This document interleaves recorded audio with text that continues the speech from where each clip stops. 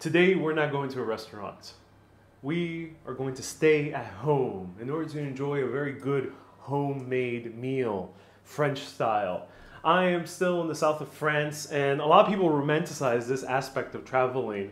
You guys see all those Instagrammers, mostly them are women who romanticize buying the wine, the little fruits and vegetables, the cheeses, and then making a nice home-cooked meal. So we're gonna do that.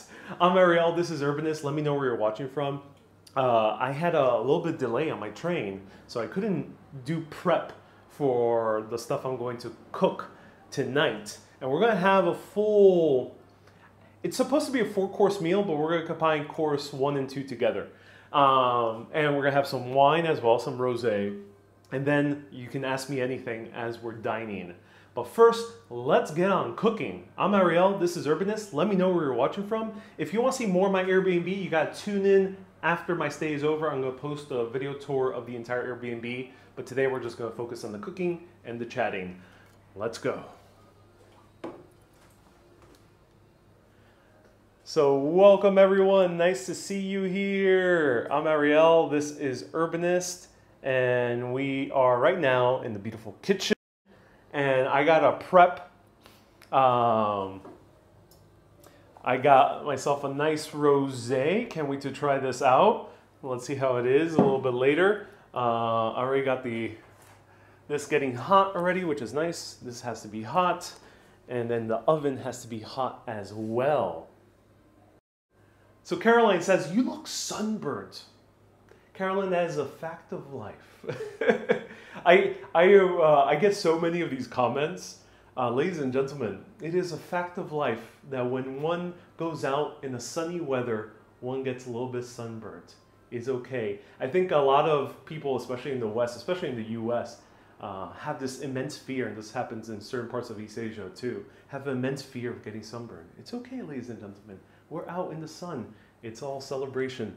Let's see what is in store tonight. So this is not my home. This is an Airbnb in the south of France. You're going to see later where I'm at towards the end of my stay. There's not going to be a full tour tonight. This is the kitchen. And let's see what is here. So the main courses, we got a lot of stuff in the fridge. Most of this is mine. There might be a few things that the either previous guest or the Airbnb owner left. This is not their home. They rent this out. So we're not intruding on someone's home.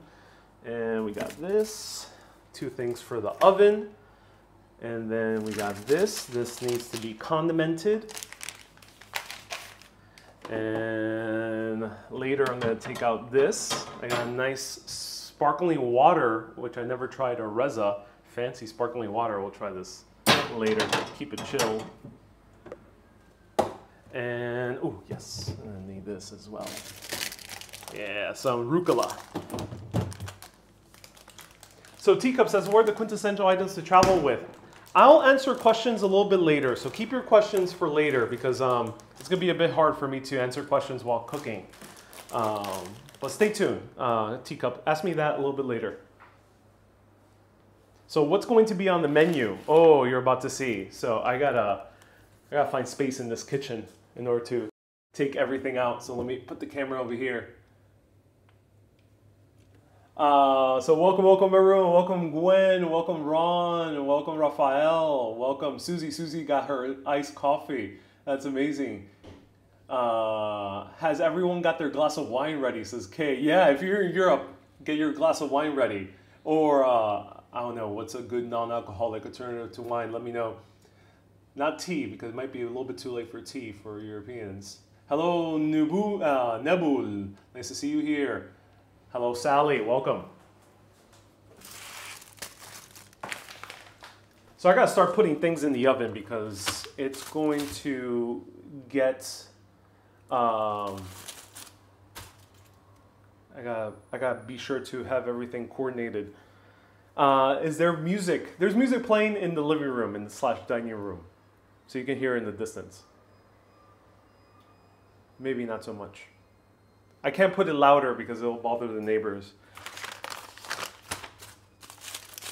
So I ended up doing shopping earlier today. I thought it was going to be a bit difficult because when I go to New York City or anywhere in America, this also applies to Puerto Rico, you can either buy everything at the supermarket, but the thing is the supermarket, as I mentioned, pre-made foods are not always the best at the supermarket. For some reason, I don't like the kind of the deli counter of the supermarkets. I've never been a fan. The cheeses, the pre-made meats, like mashed potatoes, whatever they sell, usually to me is not that good. So I'd rather make it from scratch. So in the US, I end up spending a lot more time cooking. But in France, there are certain dishes that are actually really hard to make on your own. So you can go to the boucherie or the traiteur to buy these pre-made dishes, so you don't need to spend too much time cooking, which is more than okay because A, they're actually really good quality. They're made with local ingredients, and then B, they actually do it with love. You know, they're husband and wife that run a shop or a young person, whoever they are. They're a family. There's someone who's running the shop, who owns the shop, runs it, is making the food. They truly love what they do, which you don't always get that personal touch in the US. So I thought I was going to spend a lot of time shopping around because I had to go to these different places. I had to go to a traiteur, to go to a boucherie, to go to a fromagerie for the cheese, and to go to a boulanger for bread, and a grocery for the fresh vegetables as well. I thought I had to do a lot of walking because in the US, if you want to buy high quality foods at specified places, you would have to do a bit of traveling. In Manhattan, it's a bit tedious. I would have to go maybe within the radius of like 30 blocks. But here, it was within the radius of 1 block that I had to go to all these shops. They were all next to each other. Oh, it was such a breeze. So in France, especially I assume if you're in bigger cities or bigger towns, probably there's 1 block with everything. So you'll be okay. So the first thing is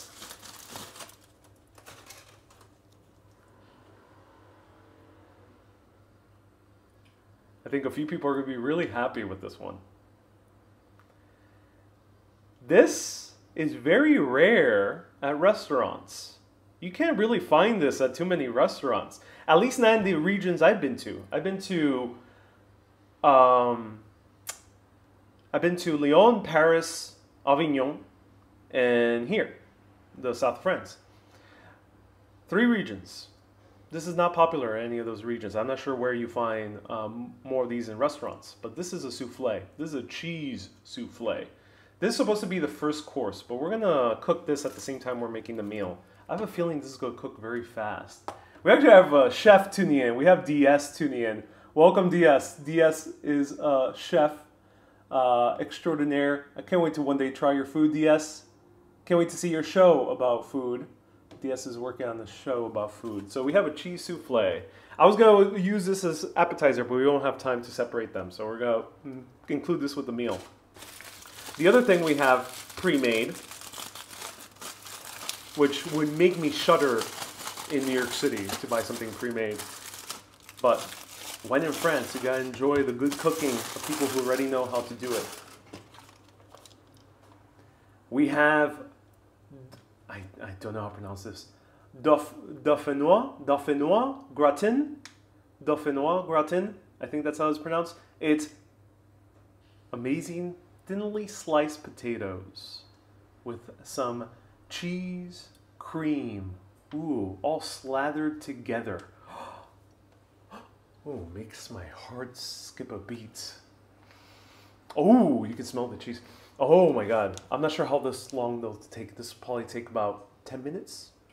So I'm going to put I'm going to put both of these after I condiment the freshly made thing. What's in the bag? I went to a boucherie. I need a plate for this. Actually, before I take it out and cover my hands, I'm going to put some seasoning on the plate.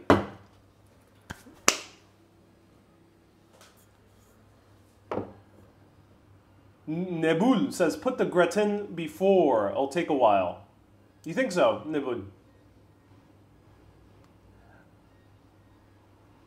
And Eleanor says, that's not cooking. Eleanor, it's okay to buy pre-made foods. I can't tell you anything, Eleanor. I'm not going to defend my case. Just live life, enjoy life. I'm not a cooking show per se, so I'm going to put some olive oil on the plate right here. Susie says, that's my kind of cooking. Yeah, and in France, I don't think this is too weird. I don't think it's too weird. A lot of people are not making things fully out of scratch. I think you have to spend a lot. If I were to make all this out of scratch, I would have to spend a lot of time. There are things, especially American cuisine, I do enjoy making like my roasted sweet potatoes from scratch, of course. It's not too hard. But when you start trying to make these gratin, it's going to take a while. Souffle, I have no idea. Souffle is going to take me it's going to take me a few hours to learn how to make a souffle. And then to preparation, it's going to take a while. So some things it's going to take a while. So we're going to put some herbes de Provence. Herbes de Provence. This is very famous in Provence. Ooh. Oh my God. Let me show it to you. It's thyme, oregano, and nope, not the oregano you're thinking about. Usually lavender, sometimes allspice, and it has like 2 more ingredients. This is very famous in Provence.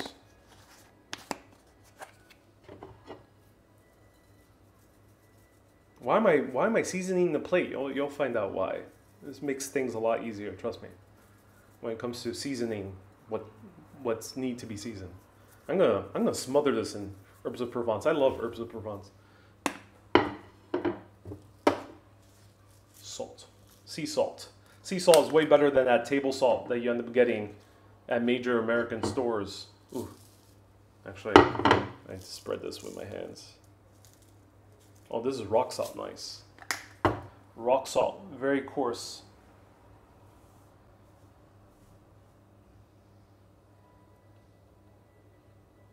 Very coarse rock salt.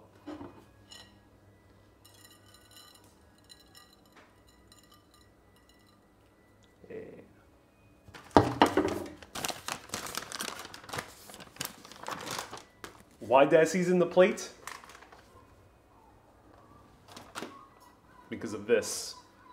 A fresh fillet, steak fillet, French, local. And look at that. And the trick is to season the plate because all you gotta do is this. Just put it on the plate and turn it over. And that's it. You don't need to do too much work afterwards. There we go. Slather all those juices together. Ah, there we go. Not vegan friendly. Not vegan friendly cooking at all, ladies and gentlemen. Are you going to explore the city, says San, anymore at night when you don't stream? No. I'm a bit tired. Thank you so much for asking. I'm so glad you enjoy my streams, but no, not tonight. I might do a night stream next week. Stay tuned.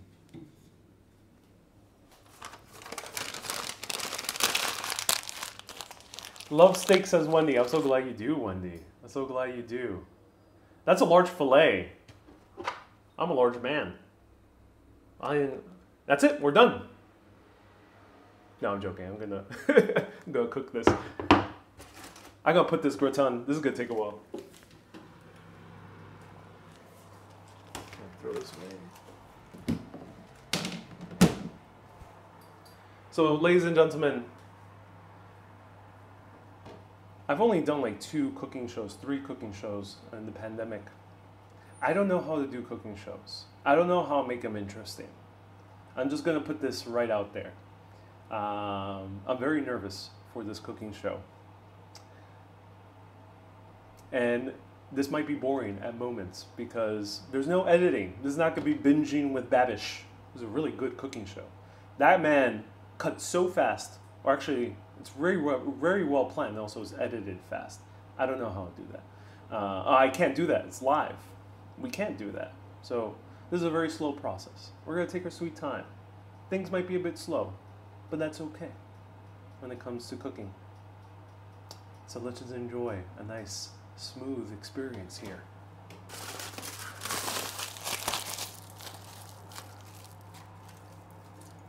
Didn't know there was a rule, says Janet. No, there's no rules. 180 degrees Celsius, says Nebu.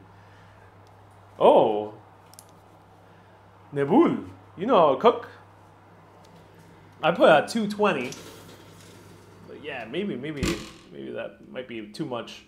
Might burn it. So let's. Nebul, thank you so much.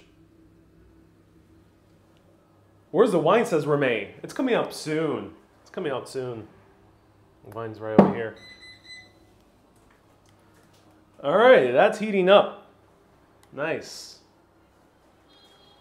Steak ready. This is already getting heated up. I gotta heat up the plate even more. Alright. Yeah. Heat up the plate even more. And then we're gonna put it down. So we're gonna hear that sizzle.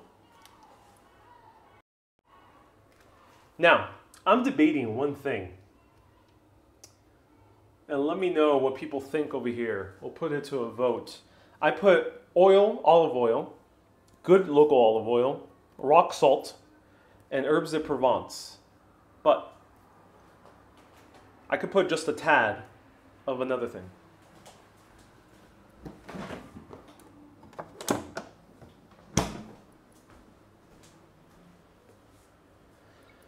Should I put a tad of red wine onto the steak? I'm not going to make a red wine sauce or anything, but I don't have garlic. I do have another vegetable, actually. I gotta put a timer for this. But should I put just a little bit of red wine? Let me know, would you do that? I'm going to cut up onions. Yeah, I'm so excited for the onions.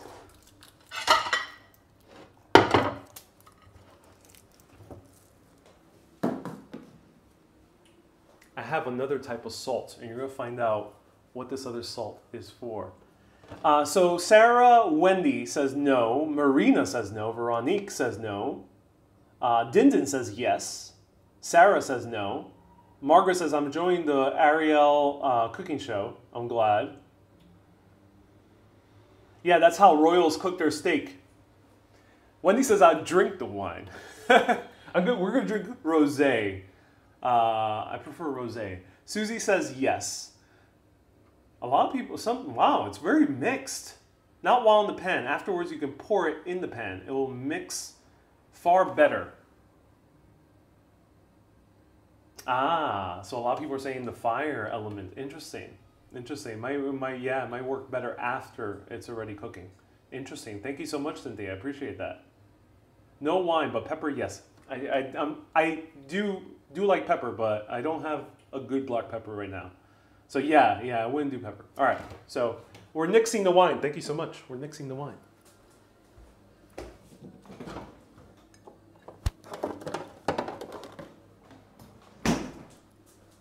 All right, so no wine. Thank you so much for your input. Nothing else but butter at the end. Butter would be nice. I also don't have butter. I just have oil. Butter would be nice.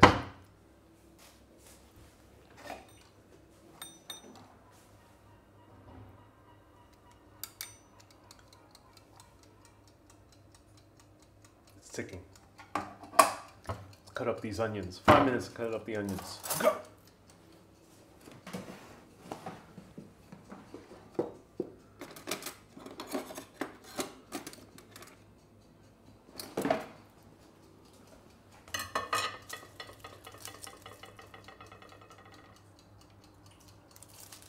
Gigi says, don't waste good wine on a bad sauce. Okay, thank you. So I'll save that wine. I'll drink it tomorrow. Now let's all cry together as we cut up onions. Oof, this knife is not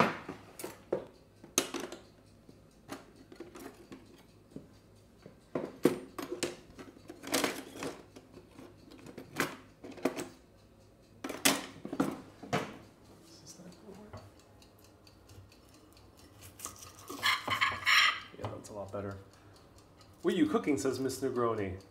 Gimbal not, auto track, no, Almo. Live video, unfortunately the live video app doesn't have that feature. I wish I could do auto track, that would be amazing.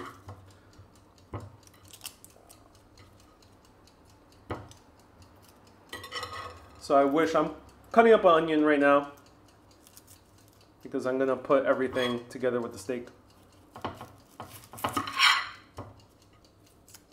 Onions are more for flavor, I'm not gonna really eat it.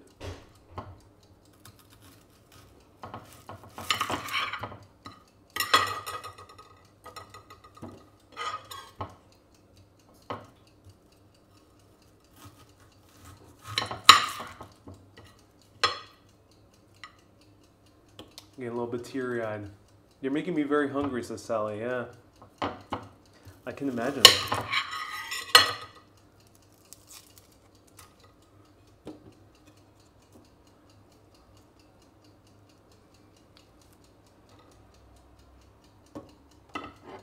All right, some onions.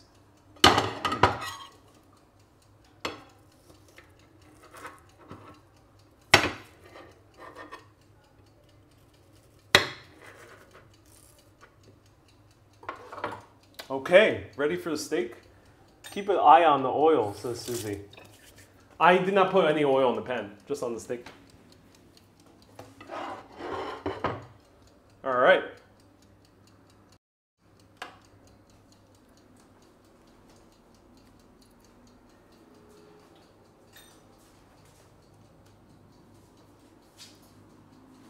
I need a camera person for a cooking show.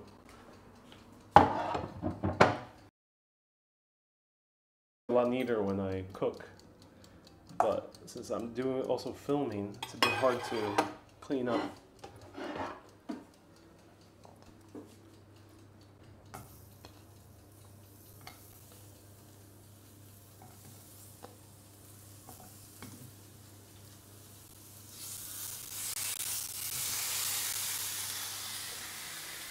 Ooh, hear that sizzle.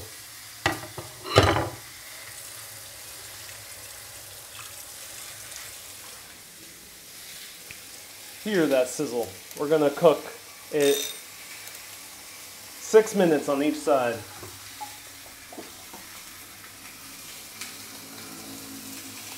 Ooh.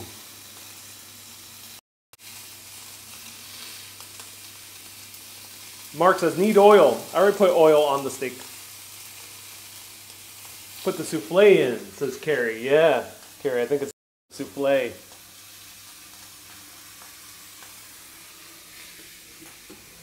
Yeah. Ooh, wow. Yeah. Yeah, potatoes might take a while, actually.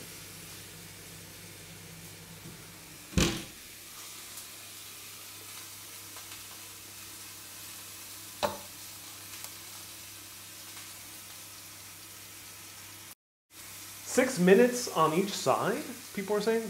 It depends on how strong this stove is. I don't know how strong it is. So we got to play it by ear. Note everyone, I'm not a professional cook. So I know there's some professional cooks out there screaming at the TV screen potentially. But yeah, I don't know how strong the stove is, so I gotta gauge what it is. At home, I usually only do 6 and 6 at medium heat. But here, it might take a little bit longer.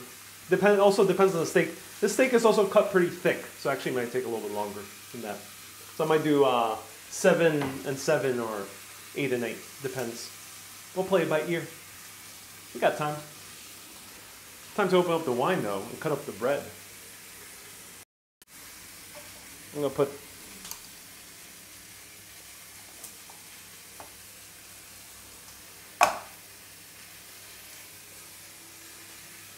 Gwen says that's a thin steak. 6 minutes will be too long. Yeah.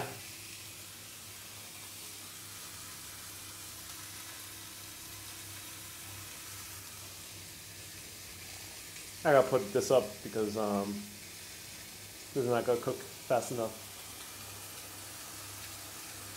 Lauren says, remember to rest the steak. What do you mean by resting the steak?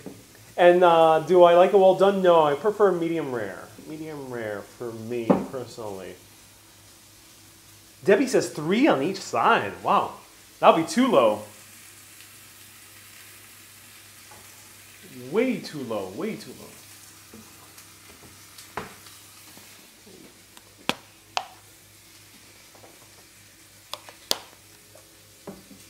Is this easier for French food to, is this the easiest French food to prep since the tombster? Yeah, I mean, that's why I felt like buying. There's a lot harder stuff in French cuisine. Time to make the salad. What's the temperature of the stove? I have it at 5 right now, 5. Relax. Just a little bit. Tomatoes. I think 2 suffice. And then the wine afterwards. I'm so excited.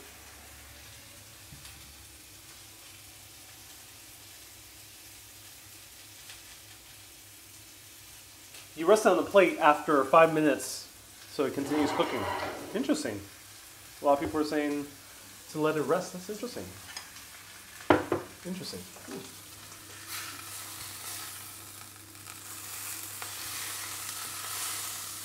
Yeah, that's cooking well.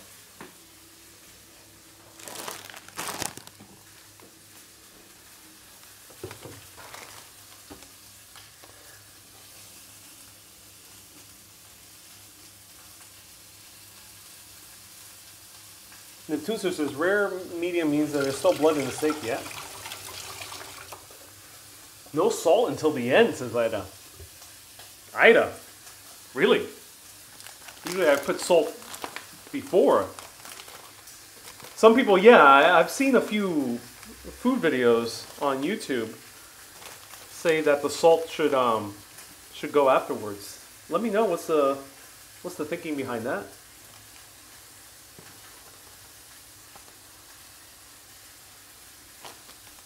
I think this might be a little bit too much, but, you know, watch this.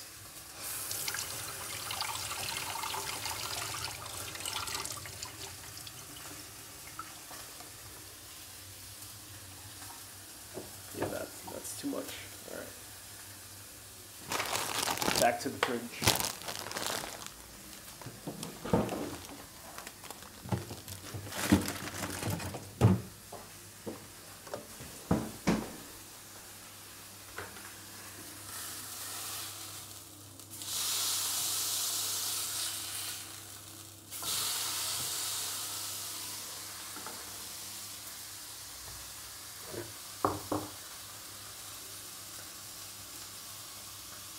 Kay says, yeah, the salt dries out the steak too much. Hence, that's why it goes afterwards. Interesting. Okay, too late now.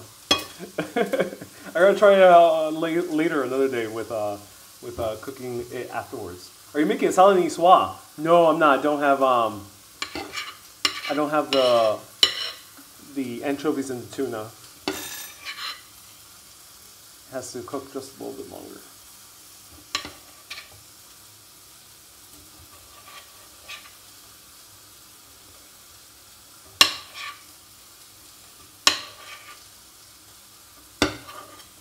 It's getting smoky.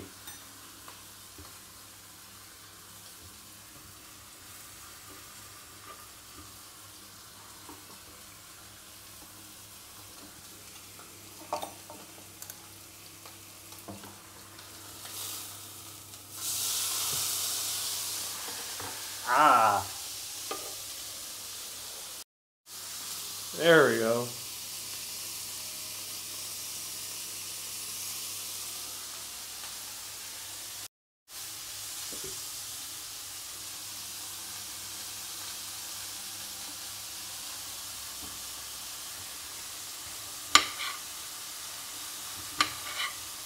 Oh, these tomatoes look good. Oh my God. I'll show it to you soon.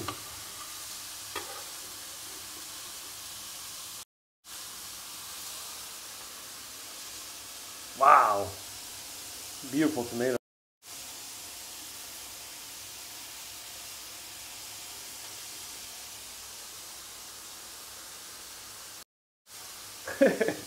Gary says, you're doing well. You have not set off the smoke alarm. Luckily, there's huge windows here.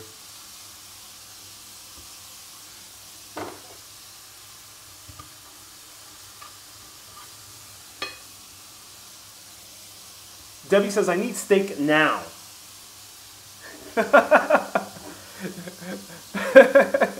Debbie, you gotta wait. There's still like 4 minutes left. Actually, might start cooking. Yeah, this is almost done. A little bit less. Yep, we're almost done. We got the salad. Actually, I'm gonna put some onions as well.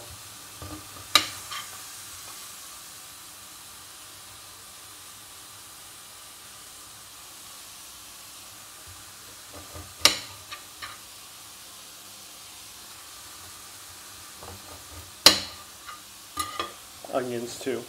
There we go.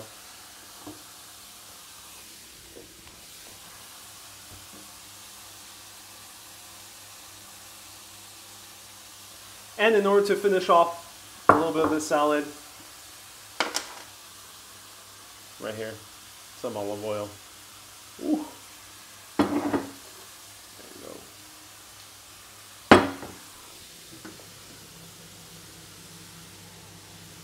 Souffle is done. All right, take that with the souffle.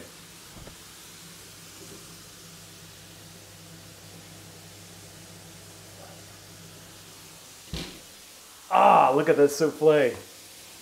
Ooh, smells like cheese. I love it.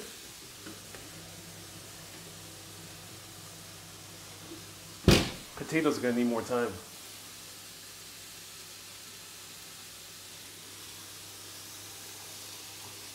This steak is done cooking. Got the salad. Time to do what people said, rest the steak, cut up the bread, and serve up the potatoes. So the steak is done. It might be a little bit more medium well. Maybe. I don't know, it's a toss-up. Let's see what it is. We'll cut it up later.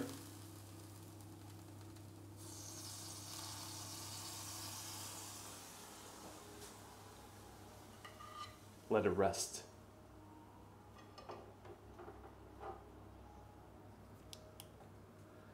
Huh. There we go. Ooh, souffle's looking good. Yeah, souffle's hot. Yeah, there we go. Pablo says steak looks great. It does, yeah. All right, we need another plate.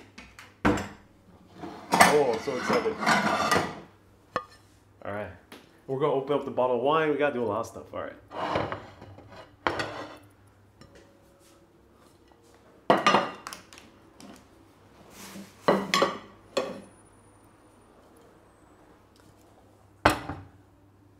You would be a fun guy to cook with, says Tika. I'm glad. All right, bottle of wine. We gotta do this. Time is of the essence, all right? Just if you're cooking, just have the sound of Gordon Ramsay playing in your head.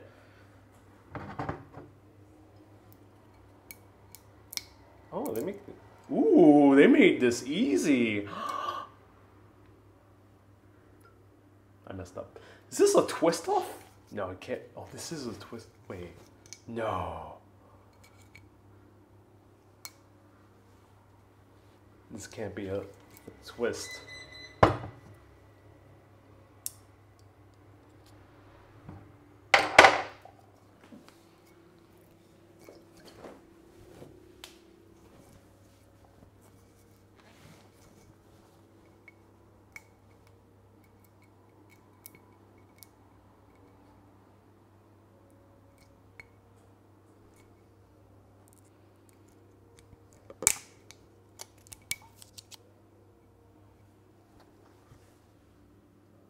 What type of cork is this? It's white. That's a weird cork. That's a quirky cork. Ooh, those potatoes. Ooh, they're sizzling. Nice. That's a weird ass cork. What the hell?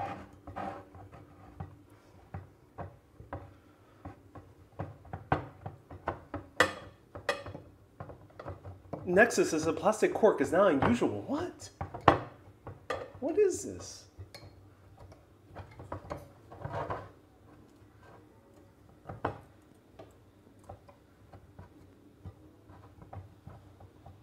That's so weird.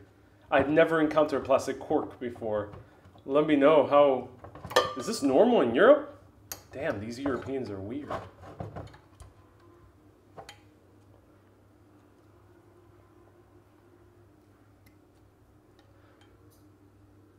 I don't open too many bottles of wine in my life, so I'm not like super smooth with this. I gotta practice.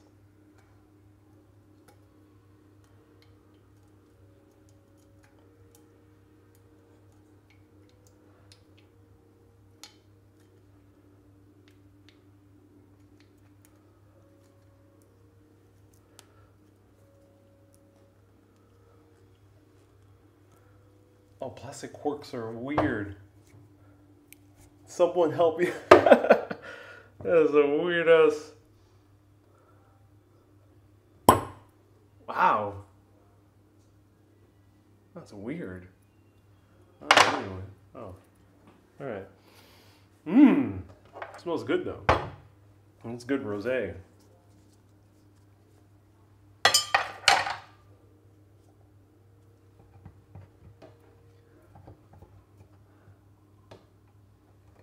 Alright, it's good to put back in. It works. Alright, it works.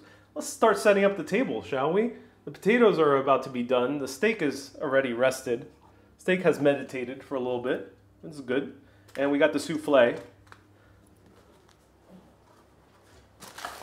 And I cut up some bread. But you know what? I don't got time to do too much cutting. So I'm just gonna rip it off. Usually if I were to serve this with someone, I would cut it more neatly, but I'm just gonna, there we go. Bread.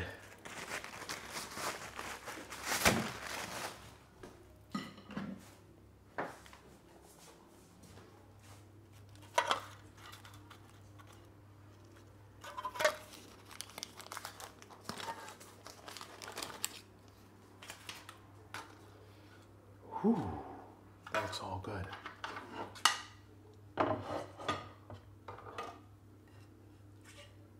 Ooh, the steak is looking good. That's awesome.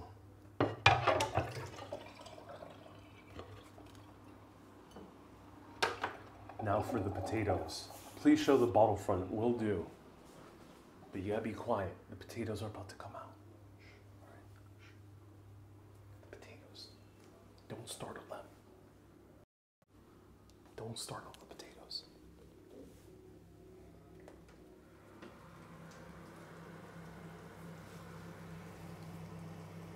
Look at these potatoes.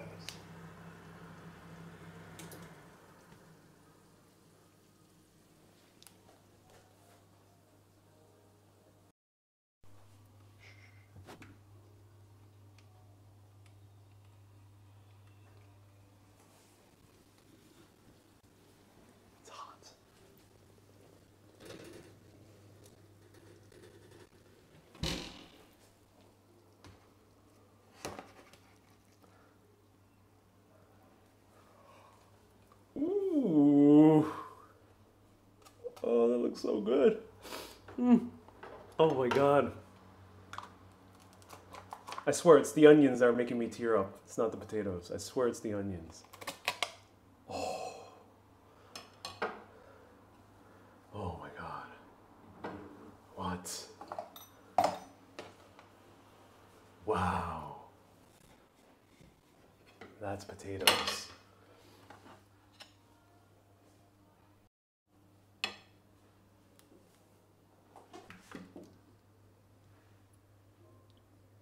Oh, ooh, yes. We got one thing to put on these potatoes. One thing.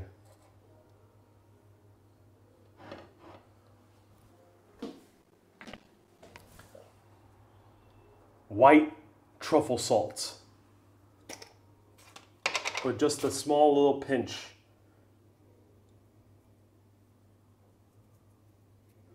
To give that truffly taste to the beautiful potatoes. Voila. And a little pinch of herbs de Provence on the salad. There we go.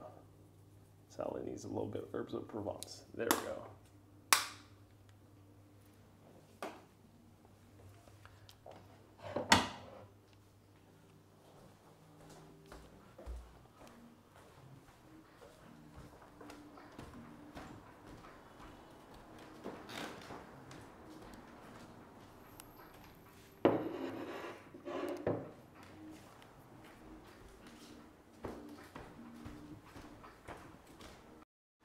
Naboo says, warm up the bread in the oven for a minute. No, I'm not going to do that. Good suggestion, but the bread is just bought a few hours ago, so it's still very good and nice. So no, but thank you for the recommendation. All right. Ooh, this is be a good meal. And I got to get the sparkling water, too. Can't do it without some good sparkling water. Oh yeah. And then the final 2 courses are going to come after. So stay tuned. Is your Airbnb nice? It is, yeah. You'll see more of it. I'm going to do a quick tour later.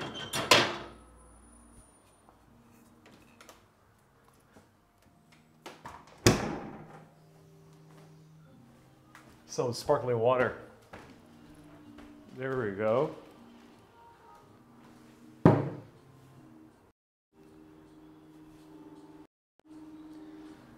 We got an Urbanist coffee break playing right over here. Views outside. There's not too much to see outside. You'll find out later where I stayed. I'm going to post a link of my Airbnb at the end of my trip. Dim the lights, Ariel, says Miss Lob. You know, I wish I could dim the lights. These lights are too white. Trust me, I'm picky about my coffee. I'm picky about my pastries. I'm picky about my lighting. It's okay. It's not the best lighting conditions. I wish I could do something else. If this were my home, oh, trust me, I would have the perfect lighting conditions. Is it cold now? Oh, we just gotta go.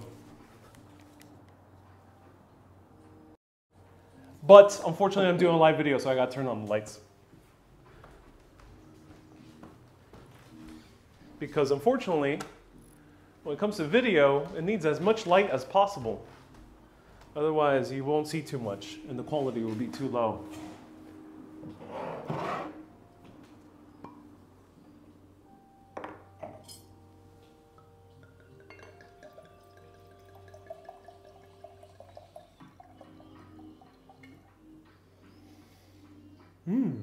That's so good.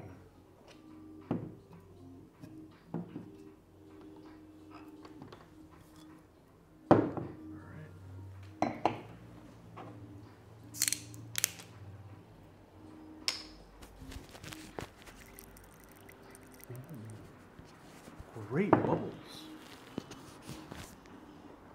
Let's see how this is. Oh, this looks like a good sparkling water.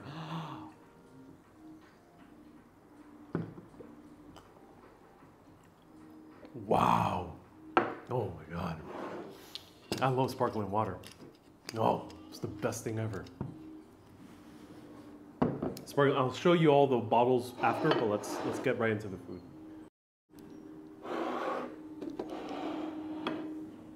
Pistol says, okay, now let's talk about UFOs. You can't, while I'm eating. Stay tuned, Pistol, while I'm eating.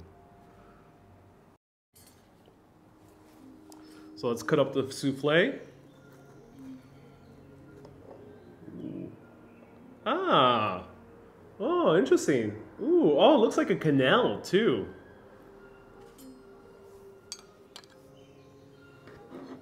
And let's see how the steak cooked.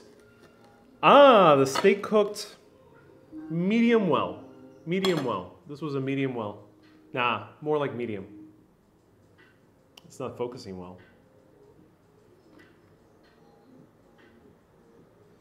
The annoying thing about the iPhone live video kind of sucks at focusing, but yeah, it's medium well.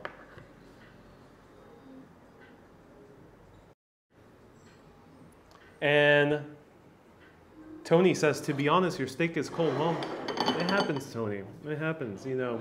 I'm doing this alone, Tony. I'm doing this alone. And you can fret if you're alone.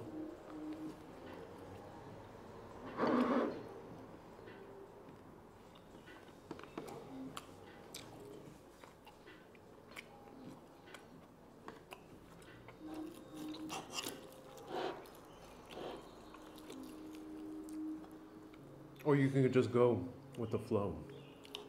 Wow. Mmm. Mmm.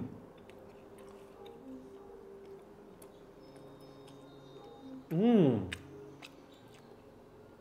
So juicy. Wow. Really juicy. The herbs of Provence adds a great quality to it. Oh, wow. Now for the souffle.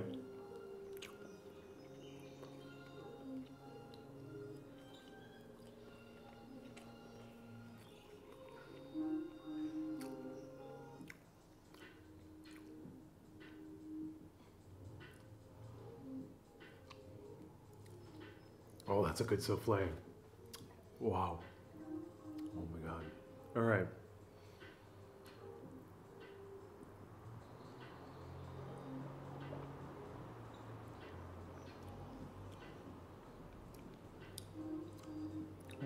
Interesting. It is a strong rosé. Very fruity. Wow. Very fruity. It's rather tutti fruity.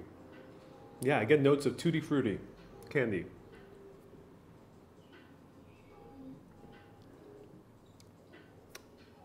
Wow, that's good. All right, let's try the potatoes. Let's see how they are.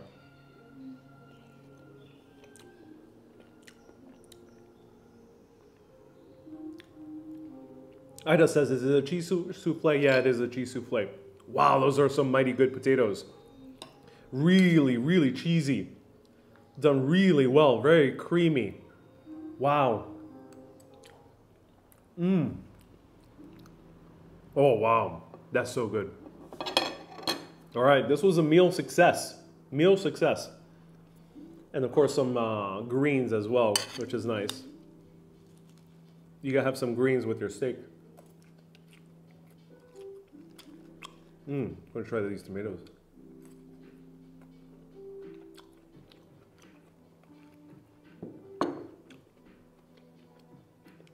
Yeah, wow. Good tomatoes as well, the rucola. Delicious. Really good food. That's amazing. Okay, everyone, thank you so much for tuning in. No, I'm joking. Now, as I eat and dine, feel free to ask me anything. How much do all of the ingredients cost? I spent quite a bit. This is easily for two, so I end up buying a lot of portions for, basically this could have been for easily for two.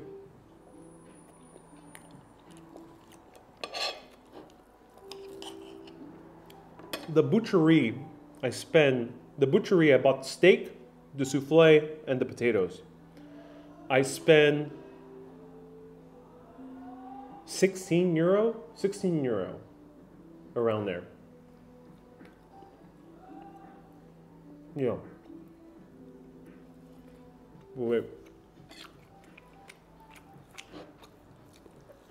The bottle of wine, about 7 euro. But again, this is you share this or keep it for later. So 16 euro is what I'm eating on the plate right now, which is, I think, reasonable for a very good steak, very good potatoes. At the restaurant, you would spend maybe 20 euro for this if it were a low-cost restaurant. If you were here in Nice, this would cost you more. This would cost you about 30 euro. And this is the wine. Saint Patrice. Really good, 2021, from the Provence.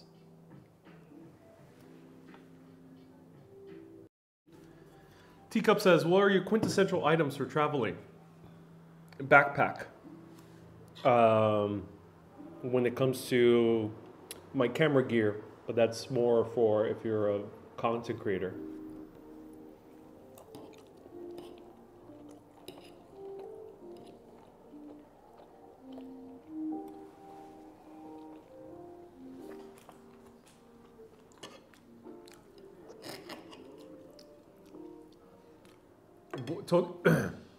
Tony says any pudding. Basically, you could think of the souffle as like a cheesy black pudding. I mean, not black pudding, cheesy Yorkshire pudding.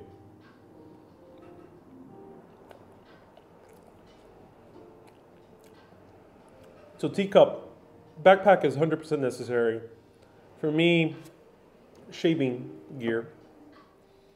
But of course, that's male-centric mostly. I'm gonna need good toothpaste. I don't like the big brands, so I tend to use Burt's Bees toothpaste. I like a good suntan lotion, Sun Bum, I use in the US. Sandy Pandy says, left side or the right side of the bed? It really does depend. I kind of switch over a lot. I tend to go more towards the right side, actually.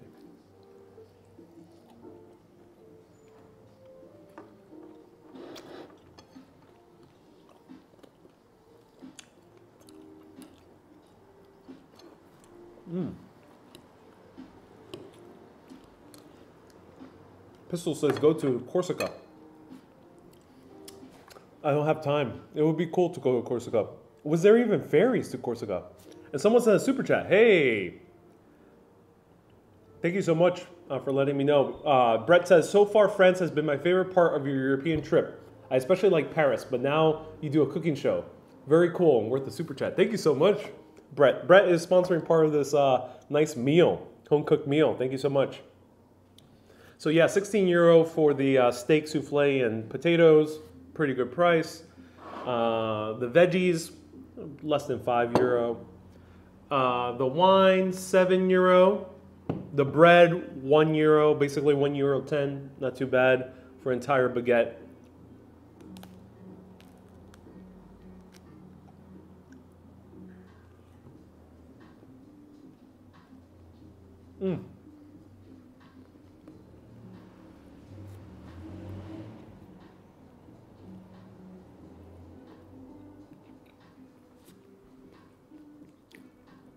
Teacup says, do you cut your own hair? No, I do not.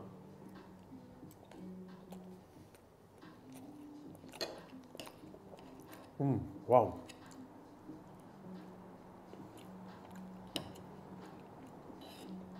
Ludo asks, do you find any good sun oil?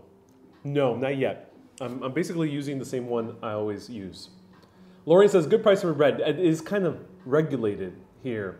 Sally says, and a lot of other people ask, am I homesick? No, not homesick. I love my home. I love my family. I love friends.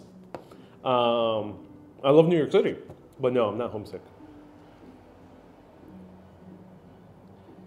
Have you had it cut in countries? What do you mean? What do you mean, Teacup? Do let me know. Susie says, I can't think of a question. No worries, Susie. This is a mighty good souffle. Wow. Now I can see why people rave about souffles. It reminds me of the Leonese quenelle, which is one of the best things you can ever try in your life, in my opinion. This is my best dish in my entire trip has been the Leonese quenelle, which is like a fish souffle, white fish souffle. Doreen says, that's why you're good at what you do. Oh, thank you, Doreen. Do you get lonely in your travels, says Sally. It does depend. It does depend, yeah. It does depend. I feel like I want to make more friends traveling in places abroad, but it's hard with the language barrier. And then, you know, a lot of people who are international travelers kind of already, especially if they're American, they're already with groups of people. But I've had nice times going to tours, food tours specifically, and meeting people. It's very nice. And subsequently having dinner with them or hanging out with them afterwards. That has been nice, yeah. And then we follow each other. And the cool thing is I have met a few people like in going to food tours. So, for example, last year in Greece, I met a few people, but I met specifically one person who was from Manchester. And then when I went to Manchester, we ended up hanging out, having brunch. It was really cool. So we hung out both in Greece and over there in Manchester. Yeah, I've met many people, which was nice.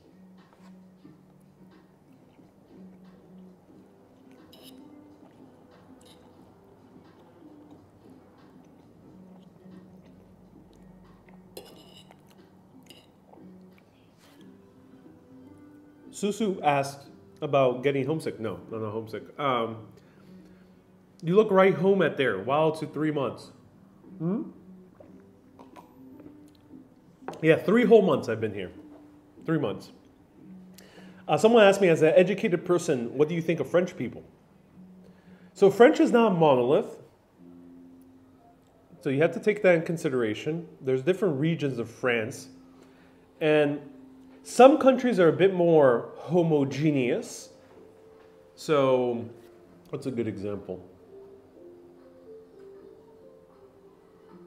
Ireland. Ireland is going to be a little bit more homogeneous than France.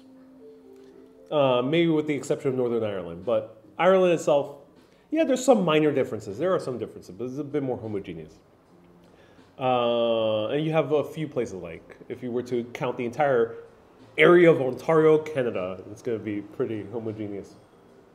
But France, there are a little bit more regional differences. But if I were to generalize, I would say, excuse me, if I were to generalize, I would say the French really like the politeness. There is a really high emphasis on politeness. People you have to be polite in the beginning. And French people do notice a little bit more of the flaws of any experience, especially if it's a culinary experience. They notice more of the flaws. Some people would say, if you were to frame it negatively, some people might say French people like to complain. Some French people have told me that there's an art of complaining in France. And I would say that's pretty accurate, because when you look at Google Maps reviews, for example, of food, you end up seeing really negative reviews. They're really good places to eat that have like 3.8. I've learned, in New York City, I would never go to a restaurant that's rated below 4.1, because it tends to be terrible food if it's rated in 3.6, 3.7, 3.8. It'll be terrible restaurant, generally, in the US, especially in New York. Don't go. It also applies to England, it applies to many other countries around the world. But in France, you can have a really excellent restaurant rated 3.8. So there's a little bit more of a tougher character. Pistol said it right. There's a bit more of a tougher character with the French. So I would say that. But after that, I think the French do open up. They do open up, but not via small talk. You can't small talk your way to opening up a French person, I think. The best way to open up with French people, I think, is to really get in deep fairly quickly. And they value a lot of intellectual discourse. So I would say that. I would say that's the easiest way. It's not like in Ireland or in many parts of England and in America too, where small talk is king. Small talk is the way to really get close to people quickly. You talk about the weather in many parts of the US, Ireland, or England/Scotland. But here, you can't really talk about the weather. You can't really talk about generally how's your day going. You gotta get a little bit deeper.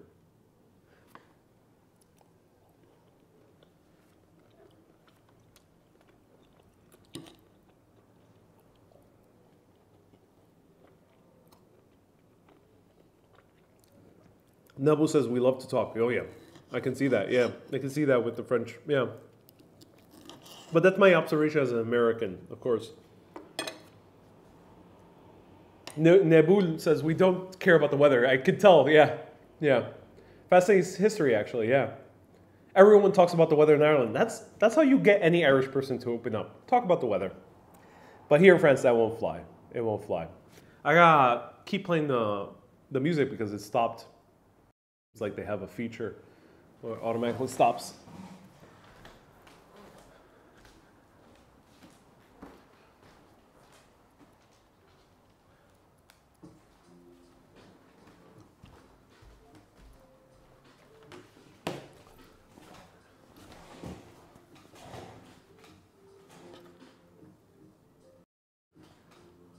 Ooh, this is really good food.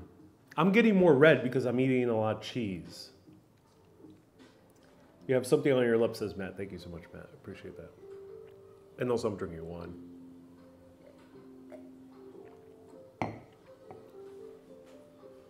Miss Lob was referring to people in Ontario. Okay. Someone asked me, where is Ontario? Ontario is in Canada. But it's a big region of Canada. Wendy says, how do you measure success? Success, some people say it's a zero-sum game. I don't think so. I think there's two ways of really describing success. There's a very earthly way of describing success.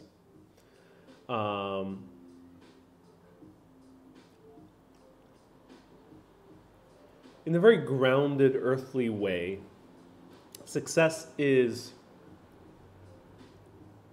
the ability to provide for yourself and for others. And that's that. I think that's success. If you feel you're adequately providing for yourself and for others, it depends who you want to provide for, but especially as a man in society, it's nice to provide for a family. So, and people would like to think different, but this has been the case for millennia. It's nice to provide for a family. So I think that's the true measure of success, is you're providing for people. You provide for yourself and for your family. Regardless who your family is. It could be significant other, it could be kids, it could be parents, it could be whatever. You can define your family whatever way you want to. It could be a company. Whatever way you want to define your family, if you're providing well for your family and for yourself, that's success. Simple than that. Everything else is extraneous. Everything else is extra cherries on top. So having a yacht or in my case as a filmmaker, Oscar-winning, Palme d'Or-winning film, yeah, it's all extraneous. It's all extra stuff. It's nice to complete goals, but it's just stuff. It's just things. Doro says, "Are you Indian?" No, I'm not Indian, Doro. There's not that many Indians that look like me. It's not that common to know. No, I'm not Indian. So, and then success, I would think, more spiritually, is love. Love. It's as simple as that. Just love. Love what you do. Love who you are. Love who you're with. Love the people you see. Love your friends. Love your family. Love the world. No matter how people say it's shitty, it's terrible, ugly, vicious, poisonous, whatever adjectives people use.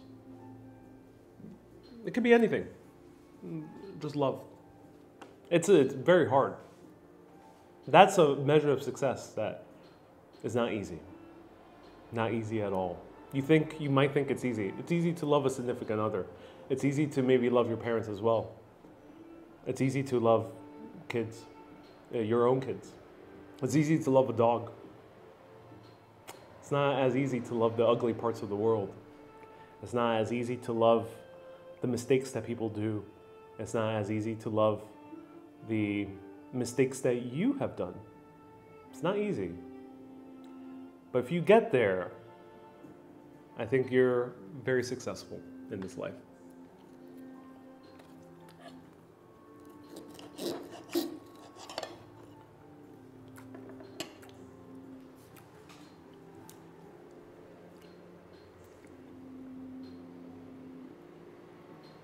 Max is quoting the Beatles. Yeah, all you need is love. That's right.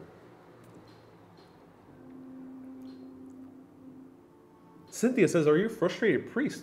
No. I'm not frustrated nor a priest. Laura says, success can be getting over failure. Yeah, let us know what's your definition of success. Yeah, you're right. Success can be getting over failure. Do you think destiny is a matter of chance or choice? Ooh, wow. That's a good question.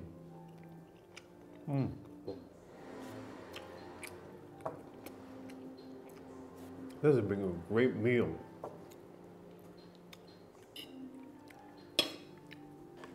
Ron, that's a great question. My point of view, and this point of view is shared with a lot of people around the world, is you think of life as a movie. You're the writer, you're the director, and you're the editor.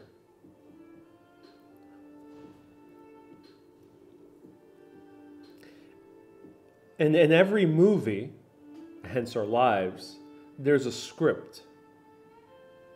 That script, like in the movies, is a blueprint of how the movie is going to develop. But unlike a movie, where you write the script first, you direct, and then you edit, you're doing all these three things concurrently. So in film, you write the script, which is the blueprint. Scripts are not exactly what's going to end up on the screen. It's almost never happens. Scripts are meant to be a blueprint. In Hollywood, if you write a script where it's describing so fully what the finished product is going to be, generally producers won't work with you. So, the script is the blueprint. Then the directing. You direct it. You direct the actors. You direct the extras. Excuse me. You direct. You direct the visual effects people. You direct the grips. You direct the lighting. You direct the cinematography. Right. You direct all of this. Cool thing is, while you're directing, you can change the direction of the script. You can change a line. You can change a scene. You can dare even change the ending. Many directors have done that. And then comes editing. Editing, you can rearrange the scenes. You can rearrange the entire story. You can cut characters. You can cut lines. You can cut entire roles. You can cut entire scenes. You can't really add anything, right? But you can change the context completely. Completely. So I think life is similar, except all those three things are happening simultaneously. We came in with a script for our lives. A general blueprint of how life is going to go. I don't think it's random where we're born, how we're born, who we're born with, what we're doing, where we are, what we know, what our talents are, what not. I don't think it's coincidence. I think there's something more at play beyond that. But as you're living life, you have to direct. You have to direct your life. You have to direct where you're going. You have to direct how you're doing. You direct who you know, how you do your relationships. You have to direct what you do, who you are, right? You have to direct life. That's how you live. You direct it. But also at the same time, editing is happening because we have a mind. We have an ego that processes all this information, makes judgments, makes opinions, makes positions, makes traumas, makes moments of joy, It's all this. Because if you take off the mind, the ego, you take it off. Life is just life. Stop thinking for a moment. If you do that, it's easy when you're like watching a sunset, for example. If you stop thinking, it's just life. It's all unfolding. It just is. There's no meaning behind the sunset necessarily. There's no meaning behind a beautiful smell from wine. There's no necessarily meaning with everything. We all impose the meaning on everything with our minds, with our ego, with everything, right? We all make meaning out of everything. It all is. So we're editing. So be an editor in your life too. So you can rearrange the events of the past. You can choose to recontextualize them. You can choose to cut things out and just kind of forget them. You could choose to edit your life. And all those are happening simultaneously. So is it destiny or is it free will? As I mentioned, it's something else beyond that. That's my thought of it. It's something else.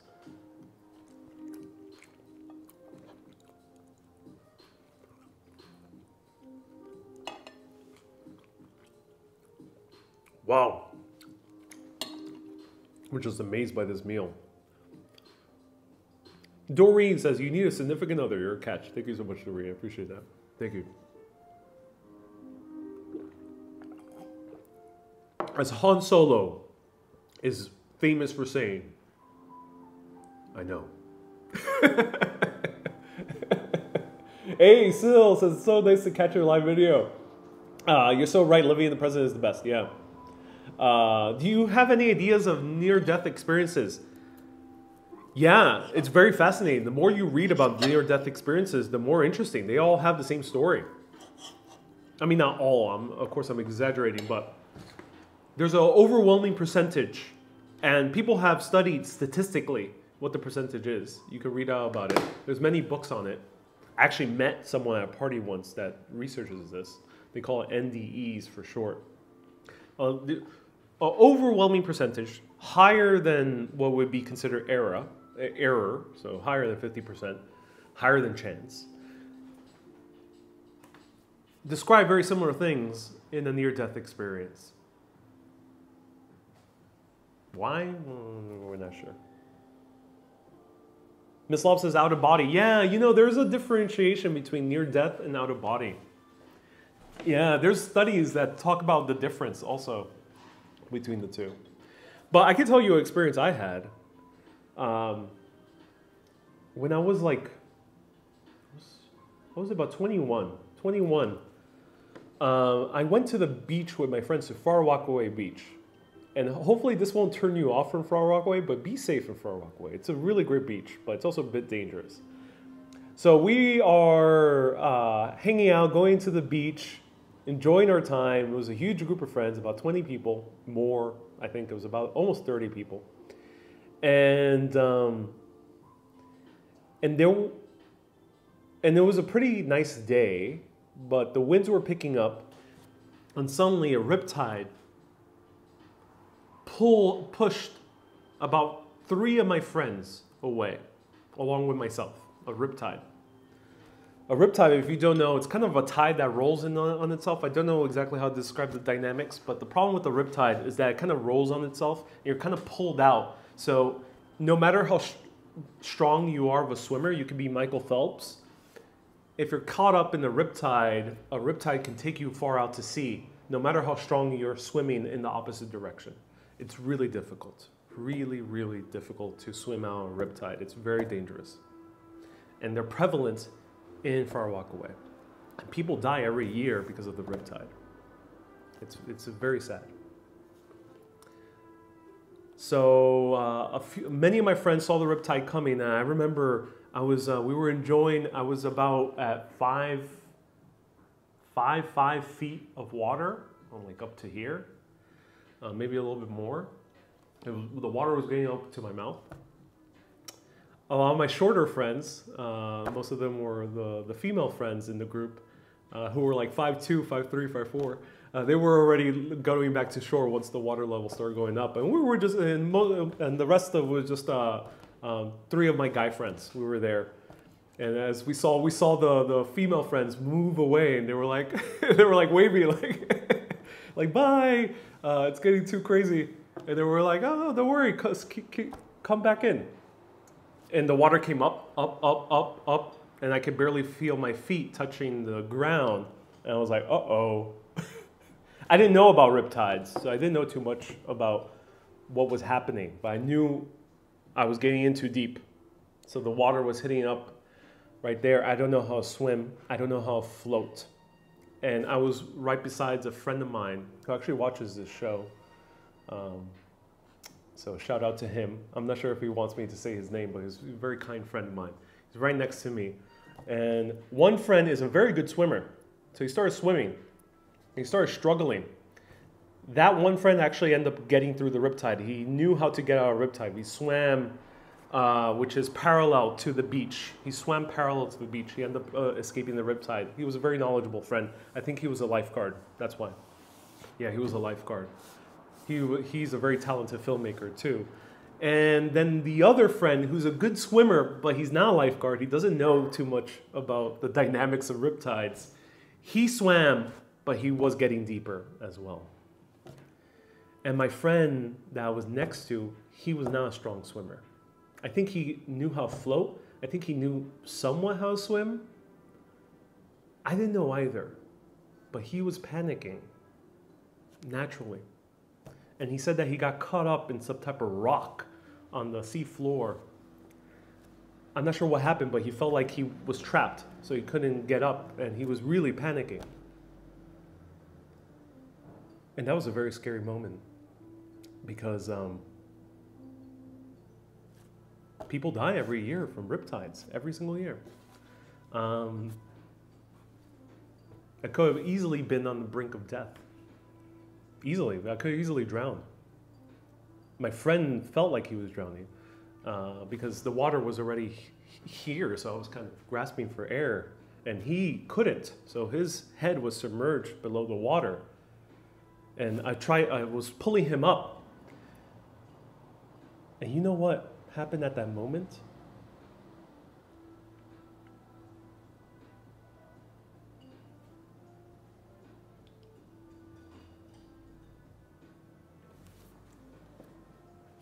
It would have been very easy for me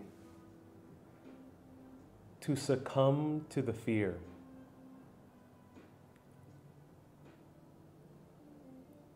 But I felt an overwhelming sense of peace. I don't know why.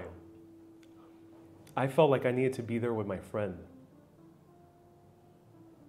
I just felt like I needed to be there for my friend. I don't want to make myself to be a hero because I didn't save them. They're all alive, so don't worry, they're all alive. But I wasn't the one who saved them, but I felt like I just needed to be there with him. So I pulled him up and I tried to just calm him down. And the water was hitting over and over until my head was submerged. And I just felt peaceful. I felt like, yeah, I didn't feel anything. It's not I didn't feel anything. I just felt peace. I just felt at peace. And luckily, as I was grasping for air, I felt I was holding my friend, trying to kind of calm him down as the water just kept going above our heads. We saw a huge group of lifeguards come. It was about 12, 15 lifeguards for me and my friend. And like 4 or 5 lifeguards went over to my other friend who was a good swimmer, but he just couldn't get out.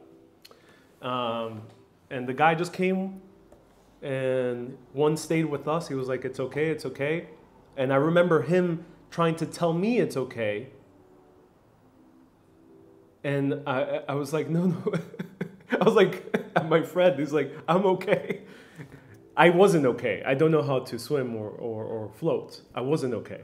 But I just felt like he needed to be with him and save him first. I don't know why I felt so peaceful. I felt so relaxed. It wasn't like a death wish or anything. It wasn't in a negative way, and by no means. I just felt at peace. I just felt relaxed. And I was saved. We were saved by that huge group of lifeguards. Thank you to the lifeguards. Who knows what would happen? I could have, you know, I think intellectually, one way I felt at peace was I knew inherently that the world will take care of me. If it's my time to go, it was my time to go. But if it wasn't my time to go, people have survived riptides before. They may have lost consciousness and floated back shore. It has happened.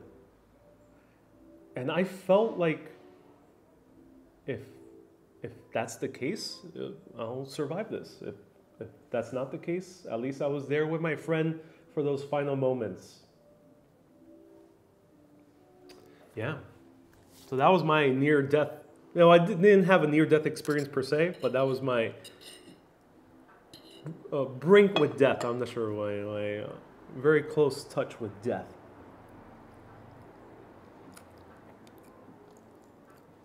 Me and my friends had a good time that night. We were all joking around, dramatizing the event. We added sharks to it. And again, we were hanging out with a huge group of people. So we all shared this experience together. And we had like a party at one of my friend's house. And we just started dramatizing the event beyond to just extreme levels. We found out that one friend who's a good swimmer and a lifeguard, he said that he was able to hail the lifeguard. So we were thankful that he was able to do that. So yeah.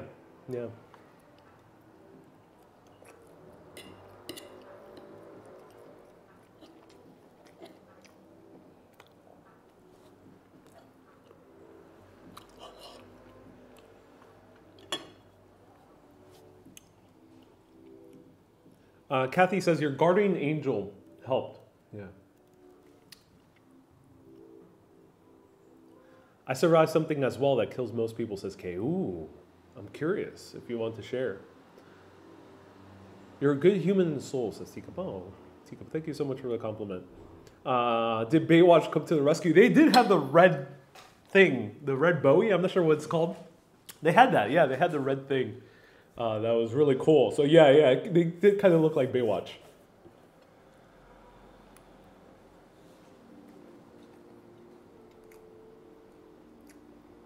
Joe says, what beach was that? Far Rockaway Beach. And you know what? Afterwards, I did keep going back to Far Rockaway. I was much more aware of riptides. That's for sure. My friends were as well. And we only went when there was lifeguards. So I think we tried one day and there was no lifeguards. So most of us did not go into the beach afterwards. But yeah, we continued going to the beach. There was luckily there was no trauma. No trauma whatsoever. I don't think any trauma with my friends at all. You know, it was a scary event, but that was that.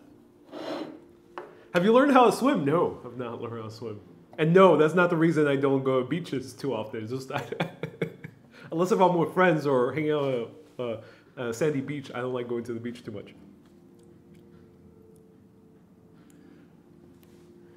Are you a champion swimmer now, says Ludo? No.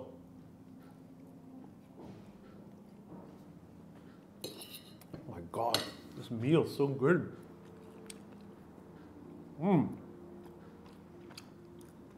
Use herbs de Provence, ladies and gentlemen. Herbs de Provence. Use it on your steak. Oh my God, it brings the steak to another level. Not had a good a meal this amazing in a few days. Because I had an amazing meal a few days ago. Wendy says, I can't swim. Oh no. Anne says, this is much more interesting than the average Friday night TV shows. I think a pint of Kilkenny cream ale, would be great company while watching this. I have survived a bad car crash, guardian angel. Yeah.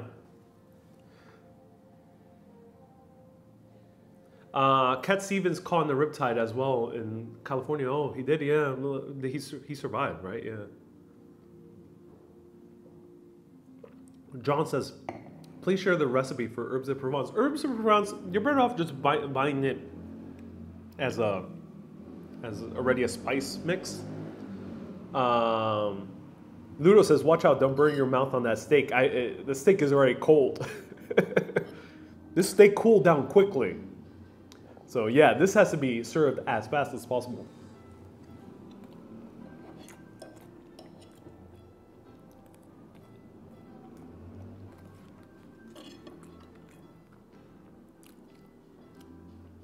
Revis says, how old were you? I was about 21 years old. 21.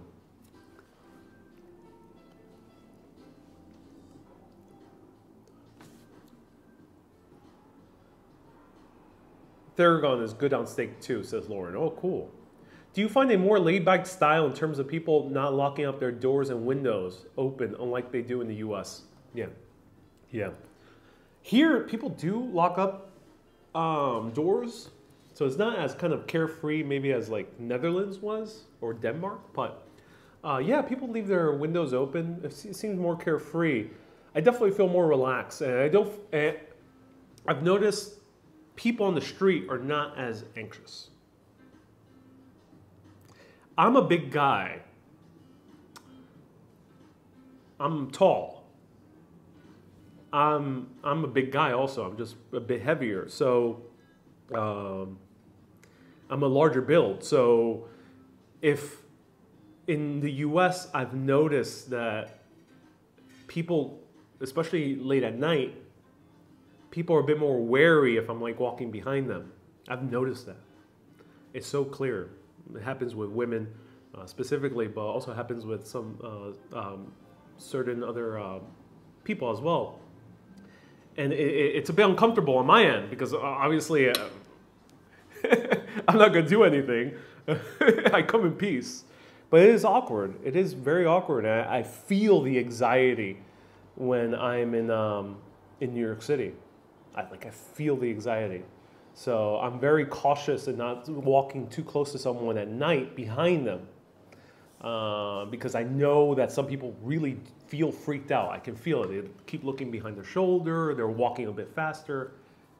It's weird. And I get it. I get it. I get it. So it's understandable. But here, it barely happens. It barely happens. I have not found myself in a scenario where I feel like someone's getting freaked out because I'm walking at night behind them. Not following them, I'm just like casually just walking in the same direction. I have not felt that happen in many parts of Europe. Almost nowhere. Yeah, not England, not Ireland, not France, not Italy, not Scandinavia for sure. Scandinavia, not at all. Yeah. I don't know why. Maybe that's a more American thing. I'm not sure. Mexico, I remember Mexico not so much. Mexico either not so much. Puerto Rico does happen.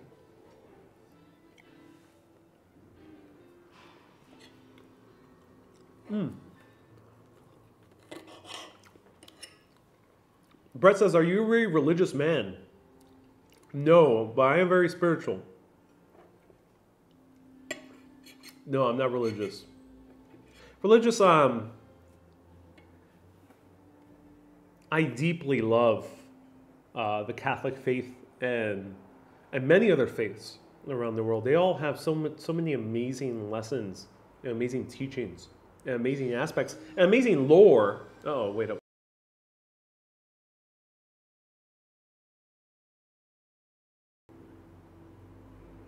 YouTube started playing a commercial.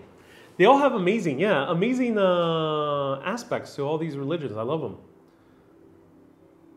Only downside of religion is that it's a bit dogmatic. You have to, and I get why that's the case. It is good for some people.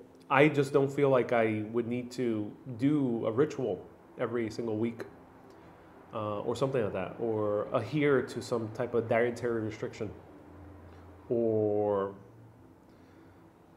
things like that. I don't feel like I have to do either. So I wouldn't consider myself religious in that respect. I understand why people do it, and it is a positive force in the world, no matter how people like to really really tarnish religions. They've done more good than bad in the world. People do talk about the terrible things that has happened in religions, and there's some very heinous things, but it has been a positive force upon the world, and we have to remember that it's a bit difficult sometimes. As I mentioned, it's difficult to love. It's difficult to love because when we're faced with what we deem as evil, and when we're faced with what we deem as bad and as horrendous, we tend to only see that. We tend to only see that. We tend to focus on that. We tend to keep talking about it. We tend to keep making more movies, more videos, and more documentaries, and more books upon those negative events that have happened throughout history. We keep going with that further and further and further more. But sometimes you have to be faced with the reality that there has been very positive things that have come out through all of history, with religion, with certain wars. Positive things have come out with the way people have handled conflicts. We tend to see the past as from our lens of a world that, at least in the West and parts of the East Asia, is relatively peaceful.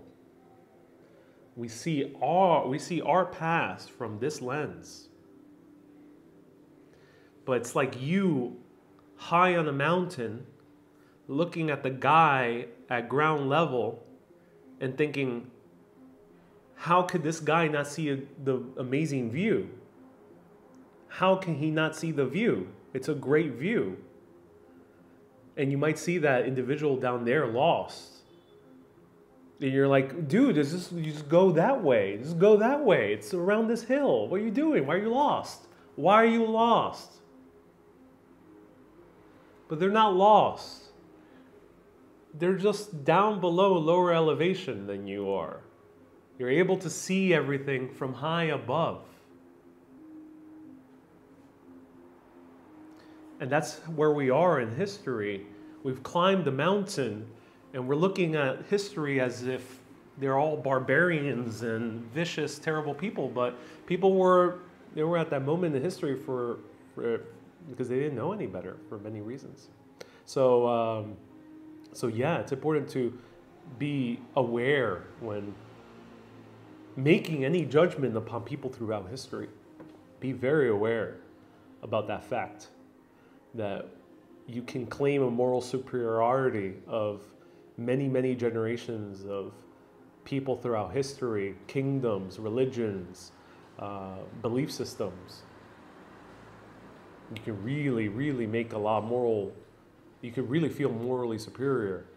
But beware, because we're only morally superior because we've gone through that. We have, as a humanity overall, of course, we've gone through all those hardships over those tough times. We've all gone through it and pushed forward and gone to a place where we're all right now. Susie says, we're all a bit traumatized now. Oh, sorry to laugh, but yeah, I mean, the world can be crazy, but yeah. It's hard to say anything that would make anyone feel better. It's hard. You can't truly ever say anything that's the problem with a lot of people who tend to be speakers about these topics, philosophical, religious, spiritual, political. It's the tricky part is you can't ever say anything that will make everyone feel better. There's no way. You can say, actually, a lot of things that one could say will make someone feel really shitty. Of course, there's people out there that say a lot of things that make a lot of people shitty. But no matter how great of a figure you are, no matter how wise you are, there's always the chance that you'll say something that will make someone out there or a group of people out there feel shitty. So you have to remember that. take that into account. So yeah, there's nothing I can say about the state of the world. All I can say from my point of view, it's better to turn off the news. Turn off the news. Turn off the news. Because if you turn off the news right now at this very moment in time and don't watch news for a few weeks, what's the worst that can happen? Let me know what's the absolute worst thing that can happen if you turn off the news.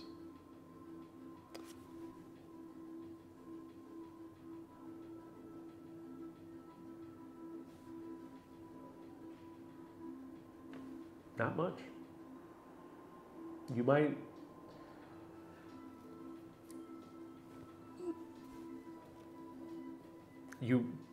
a conversation with friends, you're not gonna be able to discuss what happened in some part of the world.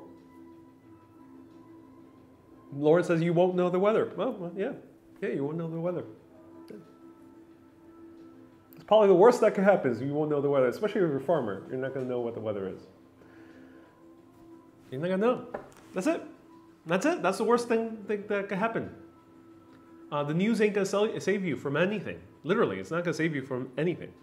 The news will not save you from anything.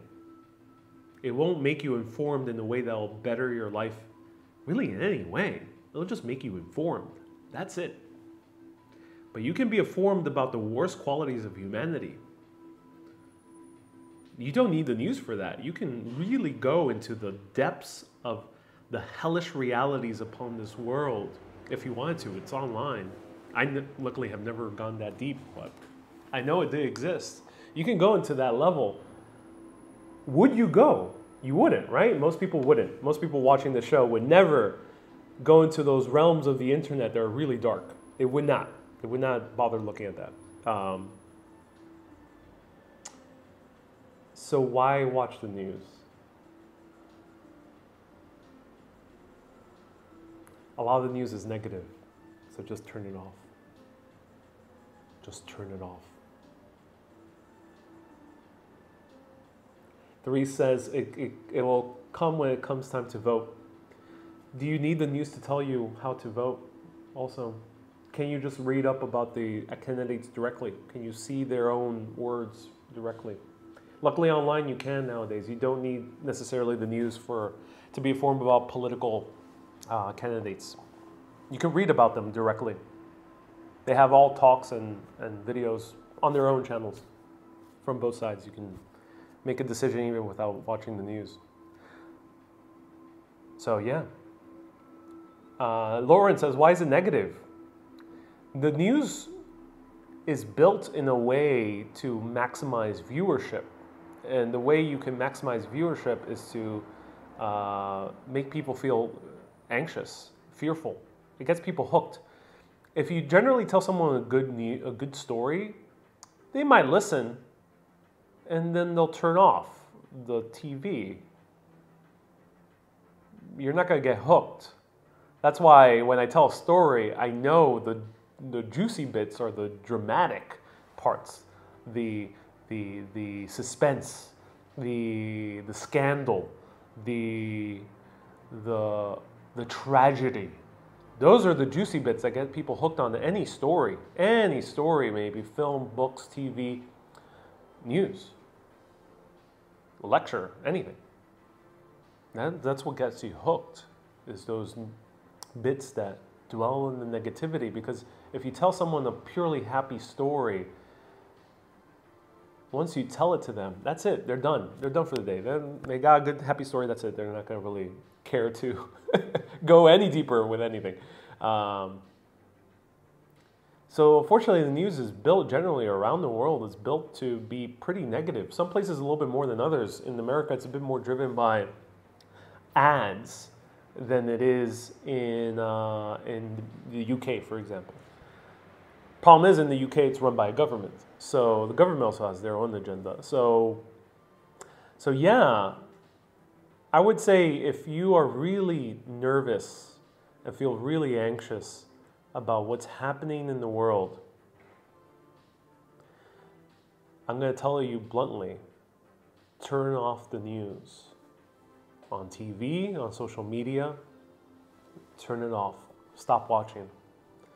Because unfortunately, your anxiety, your fear, your trepidation, whatever you want to call it, is not going to help that person halfway across the world going through starvation, war, hunger, disease,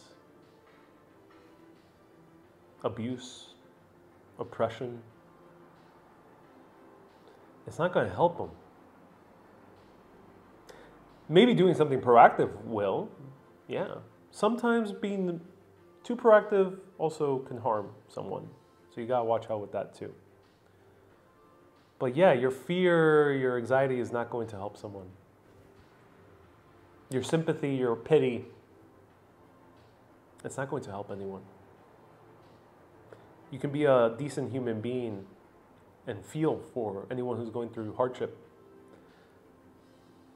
But remember, feeling bad is not going to help anyone. Live your life. You have a life. And if most people watching here are living in places that are relatively peaceful. We have a few viewers from the Ukraine, so hopefully you'll feel better. Hopefully you can go somewhere else, potentially. Or hopefully your home will become more peaceful again. But for most of the other people tuning in, you're living in relatively peaceful places. You might say New York City is dangerous. Try comparing it with other parts of the world. It's dangerous also to play that game of comparison, but sometimes you need that comparison. Compare it to other parts of history, points of history. Don't take for granted New York City, Texas, Canada, France, Italy, England, Scotland, Ireland, Norway, Denmark, Mexico, Argentina, Chile, Brazil, Puerto Rico, Dominican Republic. Don't take it for granted. Some of them are out of that list, some of them a little bit more dangerous than others. Still don't take it for granted. Don't take it for granted.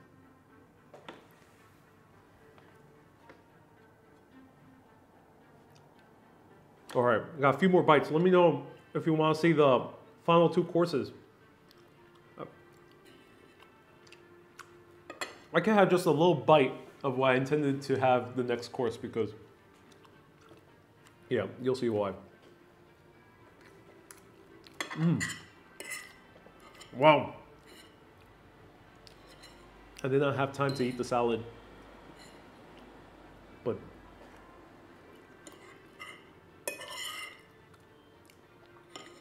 Susie says I was trying to counter-argue with you. I'll read Susie's comment. Let's see.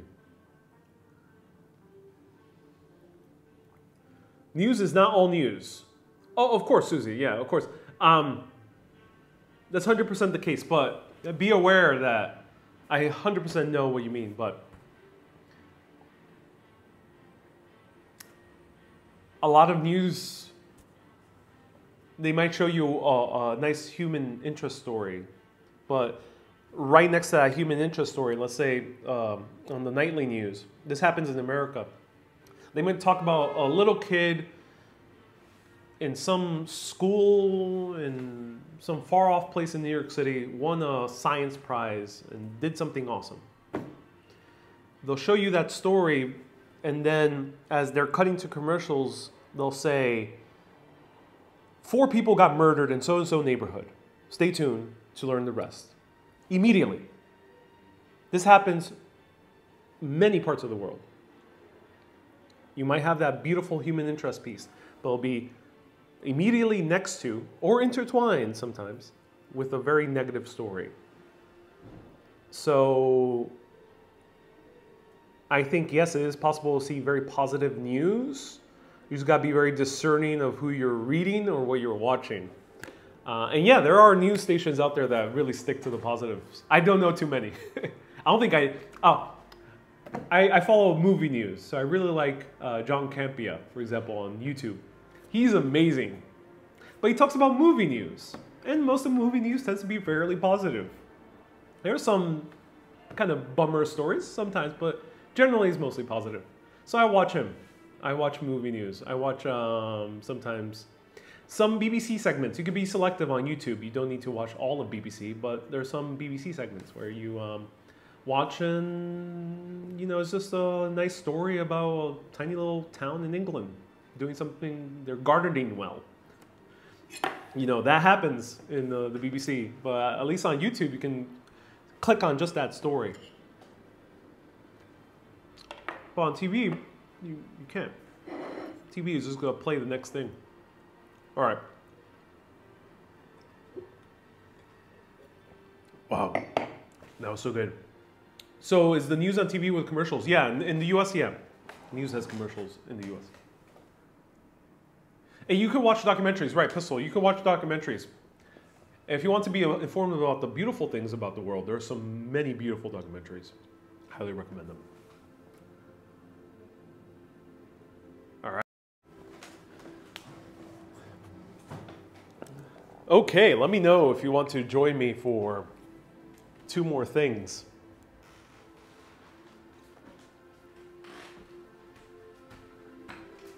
Whoa.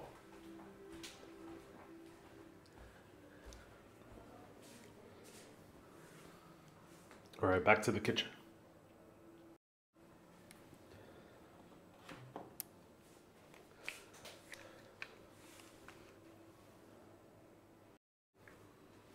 A lot of people are saying yes, please. All right, ladies and gentlemen. Dessert is...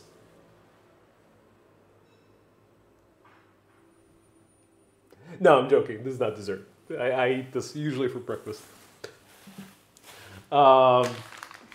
So here in France, usually you can either have 1 dessert or 2 desserts. If you have 2 desserts, usually it's this. Or you have one or the other. This is usually the case in France.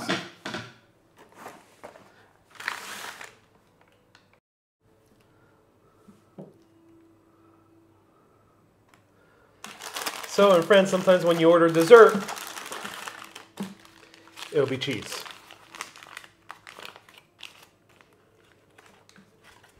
And we have 2 cheeses. We have a Comte cheese from this region.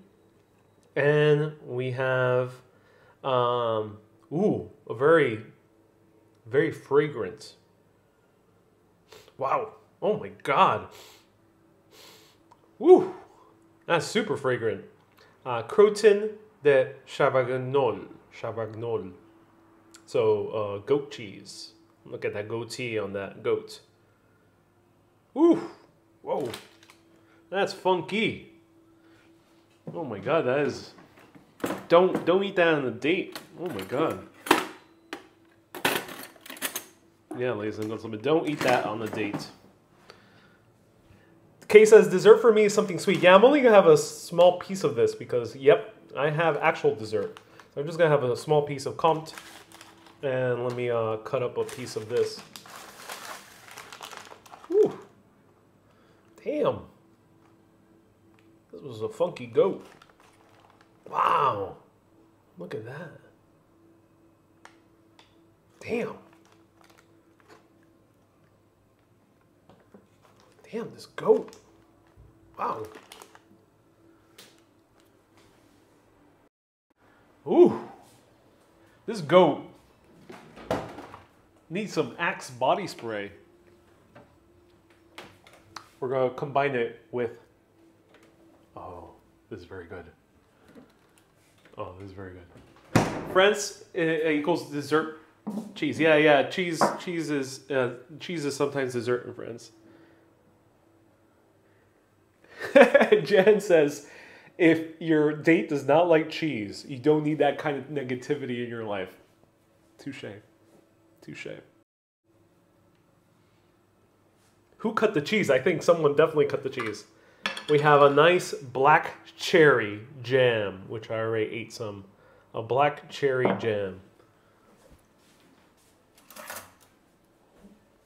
How many people do I have tuning in? Oh wow, we have 200 people tuning in. I'm so glad.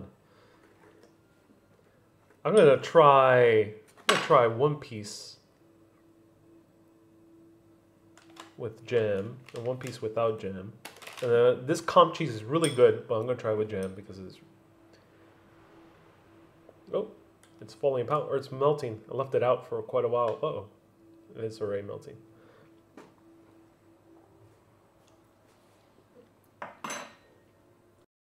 Mika says in Sweden we have cheese before the sweet dessert. Yeah. So let's try the Comte.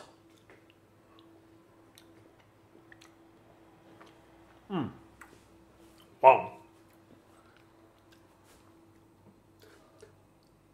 Wendy says, are you going to share? You're bringing all the good stuff, says Jen. Yeah. So this is why I spend a bit more money, is because of the cheeses. I went to the cheese shop, the Fromagerie, which means a cheese shop. Got the jam, got that cheese Comte, which I got a big, the serving is a bit too big. I won't be able to finish it, I think, for the weekend, but I can take it back to my next place.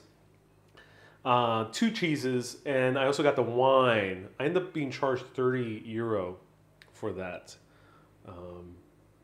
Yeah, and I think it's because of the jam. Jam probably is already €10. Wow, that's really good. It does need some bread though, but I'm gonna skip the bread because I'm gonna get too full. So let's try the cheese. Will you eat the cheese rind? Let me know. It does look good. Oh.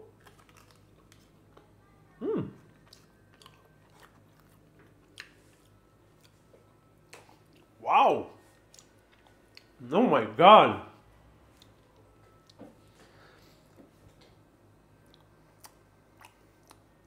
I'm getting notes of a sweaty gym.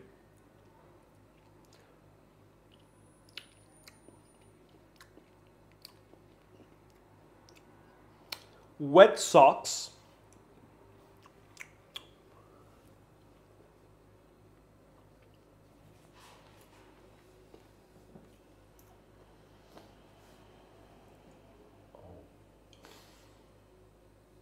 Yeah.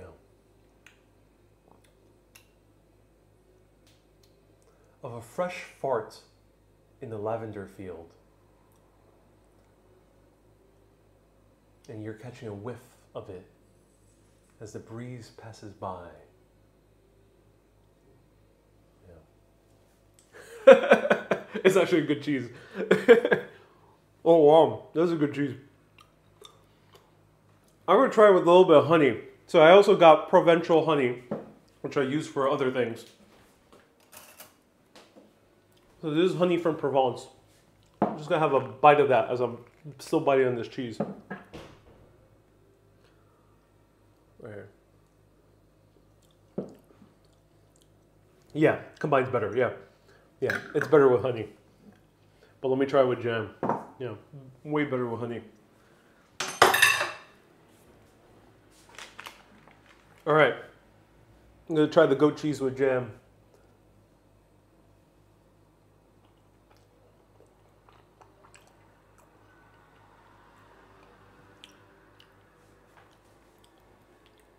Wow.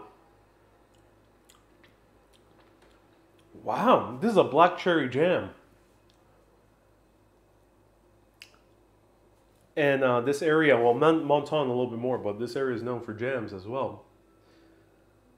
Because the English brought that culture of jam here. That's really good. The jam cuts through, the cheese cuts through the jam, but just enough for it to meld together into a beautiful, funky, fruity concoction.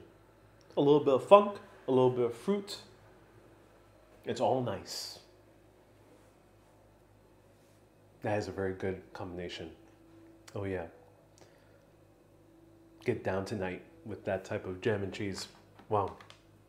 I jam to that cheese and jam. That's good. All right. I think that's enough cheese. I've had enough cheese to feed a small village. I am cheesed out. And luckily I'm not burning red. This is a miracle, ladies and gentlemen. A miracle. I'm not burning red. I'm not sure how this is possible. Well, I do know why it's possible. Because it's good quality cheese. They use great quality cheese in this Dauphin. If I were to eat this potato, which we're seeing only the remains, and the cheese souffle, if I were to eat in all these type of dishes in America, ladies and gentlemen, I couldn't do this live video. I couldn't. I would just be a red, bloated mess. Like, I'm exaggerating a little bit. It won't be too terrible, but I'll be very red, and it just wouldn't be nice. Oh my God. All right, I'm never going back. That's it. That's it. All right, I'm gonna move here. I'm gonna call the owner of the Airbnb, ask him if I can rent it out for life. Let me know. Pistol says there's also chemicals. Yeah, unfortunately in the US they use chemicals and they use antibiotics and things like that with the cheeses, which is such a shame. Such a shame. George says tonight's live stream has been sponsored by Cheese Whiz. Kay sent 500 stars. Thank you so much, Kay. Ashton sent 1,000 stars for the previous live broadcast. Thank you so much. Okay, I'm gonna need a little bit more wine, and I'm gonna need the dessert. Let me know if you want me to stick around for more time as we a sweet dessert, a little bit more wine, a little bit more sparkling water, and you can ask me more questions. So let me know if you want to do that. I gotta put this cheese back in the fridge. I'm gonna enjoy a good cheese board with some bread tomorrow. And yeah, it's gonna be a lot of fun. I bought other things. I could probably take this one home. I haven't opened it yet. 100% pure hazelnut butter. No oil, no salt, pure hazelnut. So excited. The bottle of wine is not empty, says Nicole. Yeah. Let's put out the fireplace, says Ludo. I think we shall.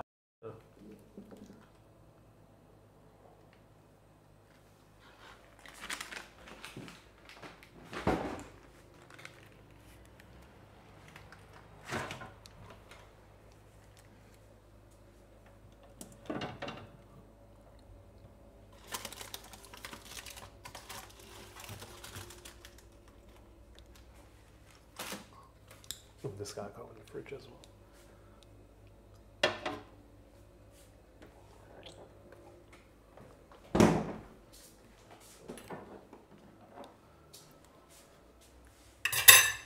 Whew, gotta do some cleanup.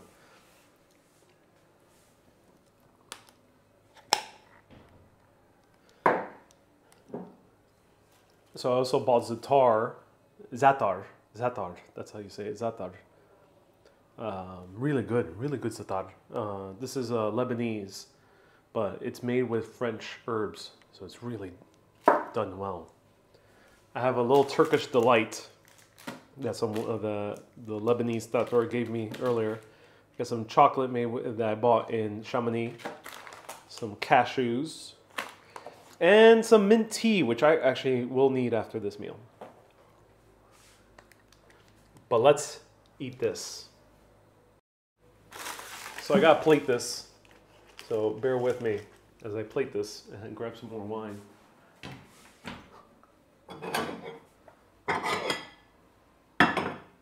Kay says, you can't finish yet.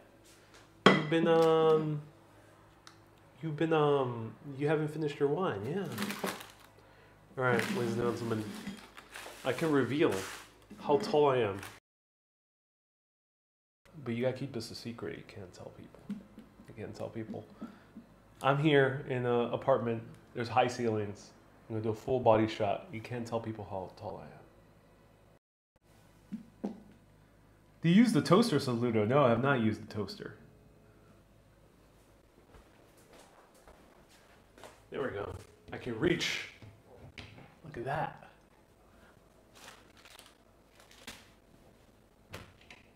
That's how tall I am.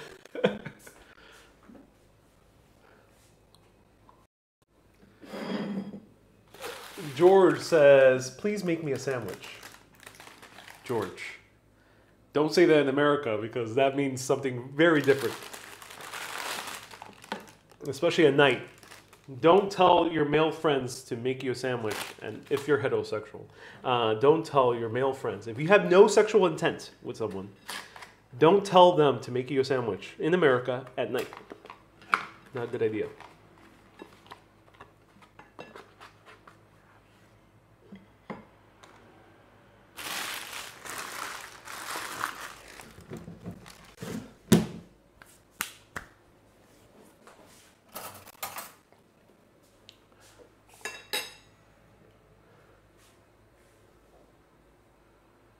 Kay says those are low units for someone who's 5'3". Yes, of course, of course. All right.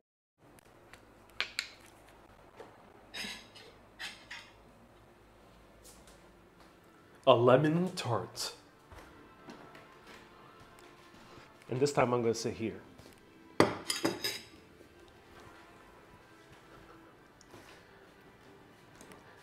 Someone asks, what does that mean in America? I'd rather not tell you. That's something you gotta search on your own. I think some things are a bit better unsaid.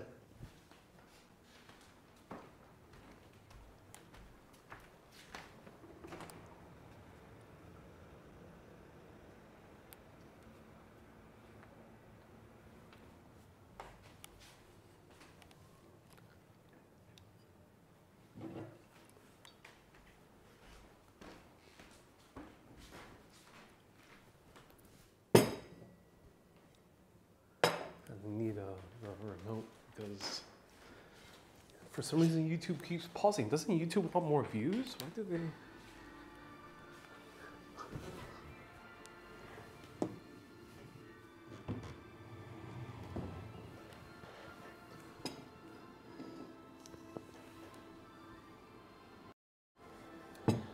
So for American sexual innuendo, there is I gotta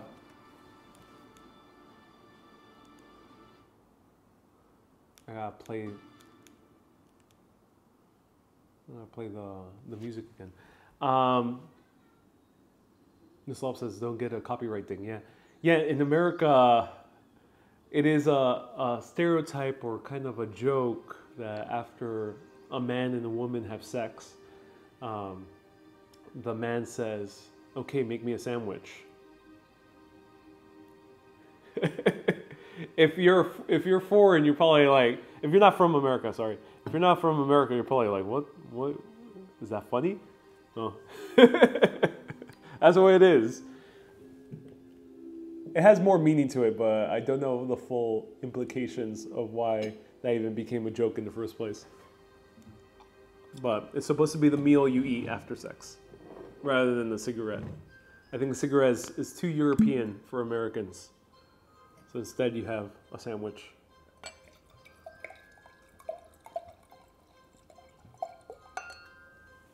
All right, time for a mega pint.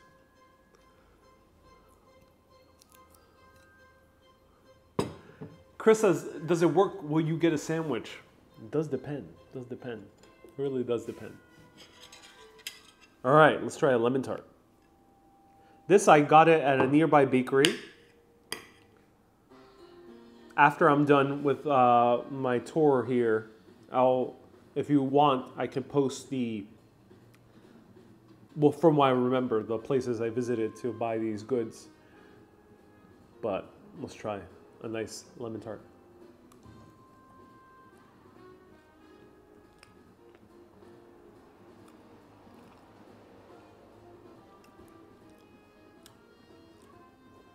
That's really good. Wow. Oh, wow. Wow. Very, very strong natural lemon taste to it. No lemon extract here. They squeezed that lemon, made it into a tart. Great cookie. It's gluten-free cookie too, so they made it with some other, I'm not sure how they made gluten-free. It's very crunchy.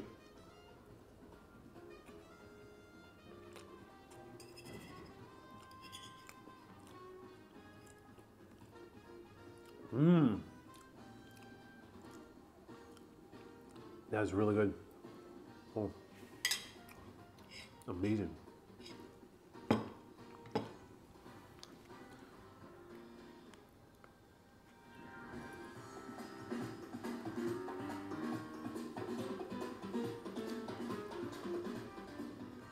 not put it too loud. There's neighbors. All right, feel free to ask me anything. Susie says, yuck, not sounding very tasty. Really? Really, you think so? I like it.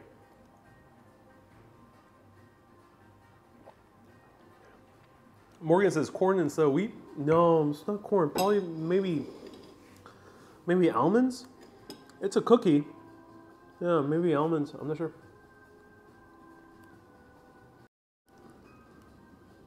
Doesn't taste like almonds, so something else. Brett says, it sounds like Al Bundy would say something to Peggy and would marry with children. I think that might be the origin of the joke. I think that might be. It definitely came from somewhere in American media. I think it might be actually Married with Children. So that's an astute observation. I love the Johnny Quest music in the background. Yeah, it's the Urbanist soundtrack, the original Urbanist. This is the Urbanist theme song.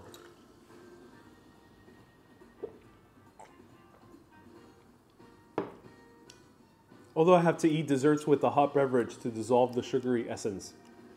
Yeah, I do have tea, but I feel like having a little bit more wine.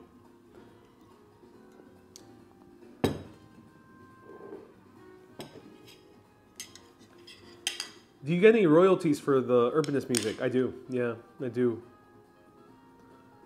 So I do have it copyrighted. All the music is copyrighted, so I own the copyright.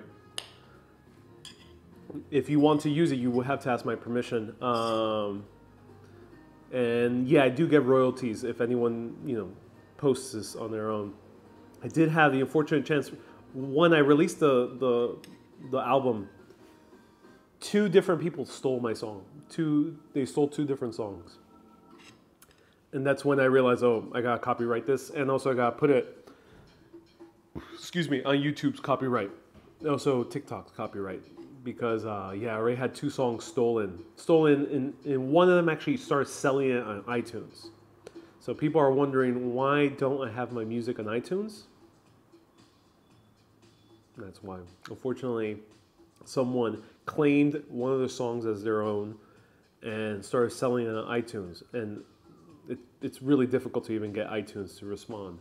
And then the other song, luckily not much happened. I got a few videos. They put copyright takedown notices with 1 or 2 videos that had the song on. When I saw that, I was like, it's my song. I contested it, and luckily they did not contest it back. It would have been very unfortunate if they tried to do so. So that's when I copyrighted all my songs and put them on the YouTube and TikTok copyright system. So yeah, if you make your own music or you produce your own music, in my case I produced it, be very aware of that. People do steal music nowadays and try to claim it as their own. It's very unfortunate.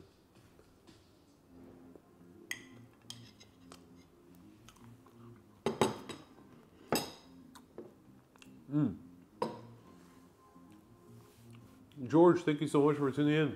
Appreciate you. All right, feel free to ask me anything. Your shirt blends in well with the backdrop. Yeah, it does. It really does. So, oh, and also it's on Spotify. Yeah. So if you stream on Spotify, do I earn a bit? Yeah, I earn money from all Spotify listens.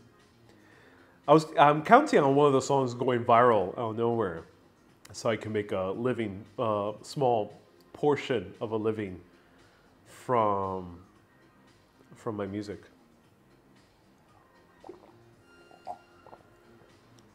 Evan says, do you have any real estate investments in the U.S. or abroad? I only own a few properties in Monaco and also in London, but no. No, I'm joking. No, I'm not a real estate investor at the moment.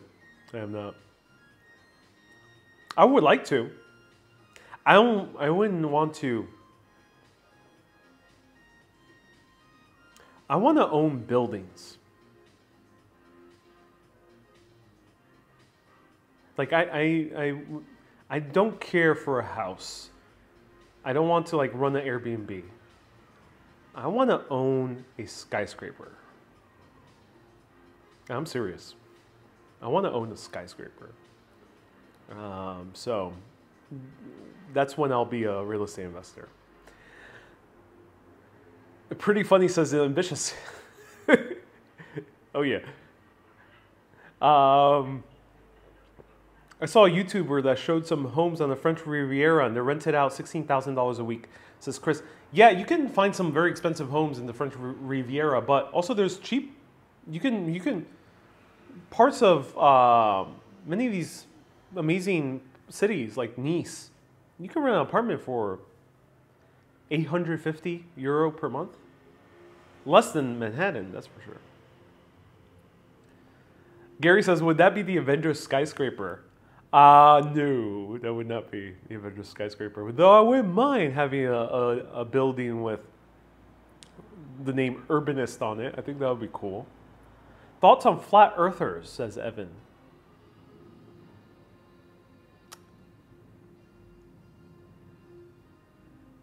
It's really hard to even consider flat Earth if you've ever been on an airplane or on a mountain. It's really hard. The people who are into flat Earth theory, or the people especially who genuinely believe it, they're doing some really, really strong intellectual acrobatics to get to that place. Very strong acrobatics, intellectual acrobatics. Really strong, yeah. That's impressive. You know what? I commend those people. I gotta give it up to them. They're doing a good job in somehow distorting reality so much to an extent that they believe that Earth is flat. That I think is pretty preposterous. But there are other theories like hollow Earth. Now that's interesting. That's interesting. That's where things can get a little bit more interesting when you start researching them. Almost says they're all wind-up merchants. Yeah, I have no doubt that there are people out there that argue for flat Earth because they want to argue truth. That's the aim for a portion, if not the majority of people who are into flat Earth, is that they want to argue truth and reality itself. And by arguing those things, it's a concept called sophistry, where you argue for the sake of argument. And when you argue for the sake of argument, it derails a whole lot of things. It's a very dangerous path. Very dangerous path. So you got, I think, as a society, especially where we live, many parts of the West, East Asia, many parts of the world are in societies where we really value intellectual discourse on the whole, on the societal whole. We have to really watch out for sophistry when people want to argue for the sake of arguing. It's a dangerous path that can lead to. It could lead to very nasty things. It could, there's certain thinkers out there that say it could lead to the most heinous crimes of humanity if you let it out of control. It could lead to terrible things like happened in World War II. The moon landing was real, says Evan. We're going back to the moon in the near future. Yeah, that's so interesting. We're going back to the moon. There's barely any news on that. So interesting. E. Rivas, thank you so much for tuning in. How about man on the moon then, says Wendy. I don't know. That's a very good question. It is a very good question. I want to know the full behind the scenes of the moon landing. I would love to see that. I'm not sure if they actually really really documented it. And the hollow moon theory, says Mislav, is interesting too. And basically any hollow planet theory is interesting. That's very interesting. I think it would be foolish to say that we know exactly what's in the center of the Earth. Have we even scientifically proven it? I'm not sure if we have.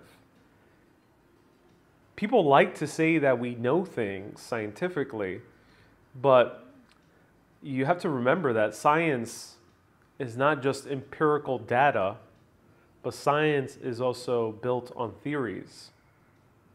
Theories that have followed a level of empirical data and of peer review, that meaning other people are judging whether that's valid or valid to think that or valid to suppose that. And also you have to follow certain rules of logic, of course. That's why science is very important. But remember, not all science is actually hard, 100% verifiable facts. There's huge portions of science where they're agreed upon theories. Doesn't mean they're 100% verifiable yet, at least. But that doesn't mean science is a bad thing. Science is a very good thing.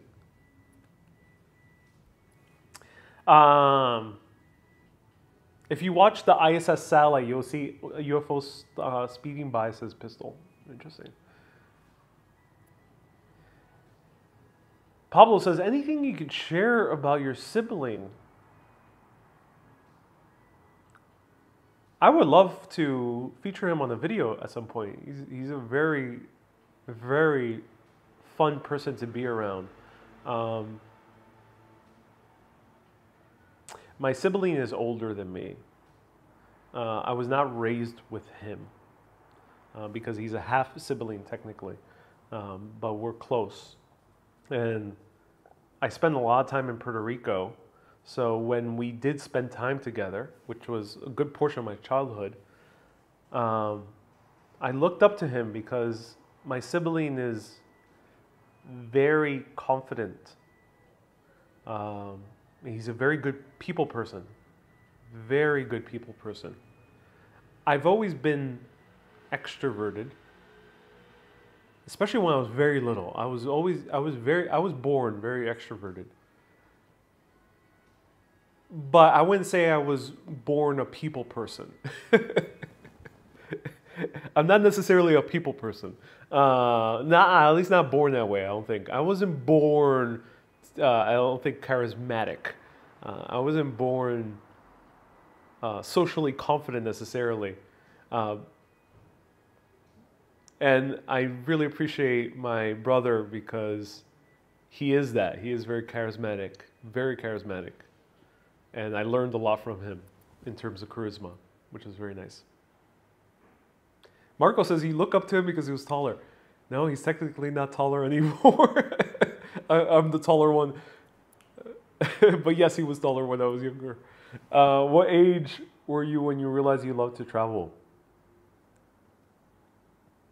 Elizabeth says, I knew you were an extroverted child. Yes. So I'm going to answer your question. That's a great question about travel.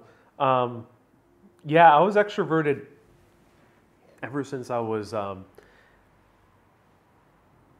when I was very little, when I was in kindergarten, I would hug all the kids.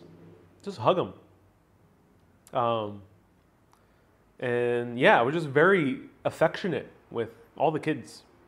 And my parents would say when we would go to like museums, because my parents loved going to the museums, and when I was little, of course, they would take me with them, and they tell me that as a baby, as an infant, already walking, so maybe 5 years old or so, I would go up to other little kids and just chat with them.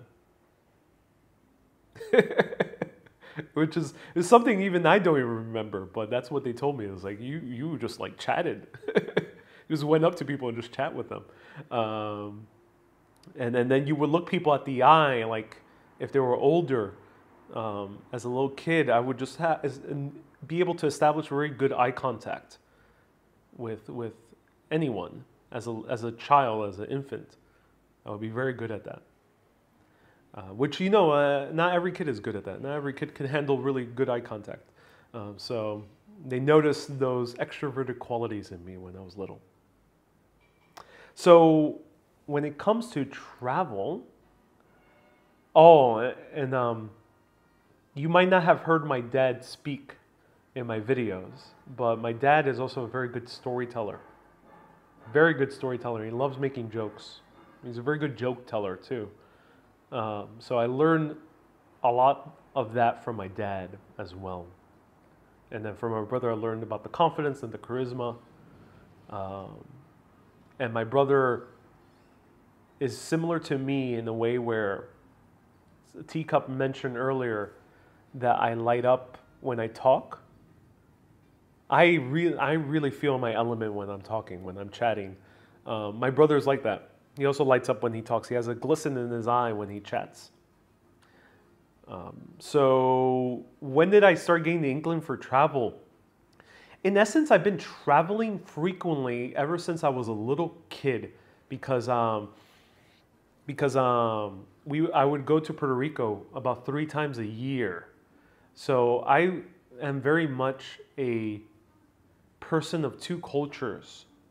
I simultaneously grew up both in Puerto Rico and in New York. So when I say I grew up in Jackson Heights, Queens, at least 3 out of those 2, no more, at least 4 out of those 12 months, I was in Puerto Rico. So I grew, ever since I was a little kid, I would go back and forth between New York and Puerto Rico. And then when I got a little bit older, especially early adolescence, my parents, we would go to like Disney World, we would go to Canada a lot, and we'd go to upstate New York.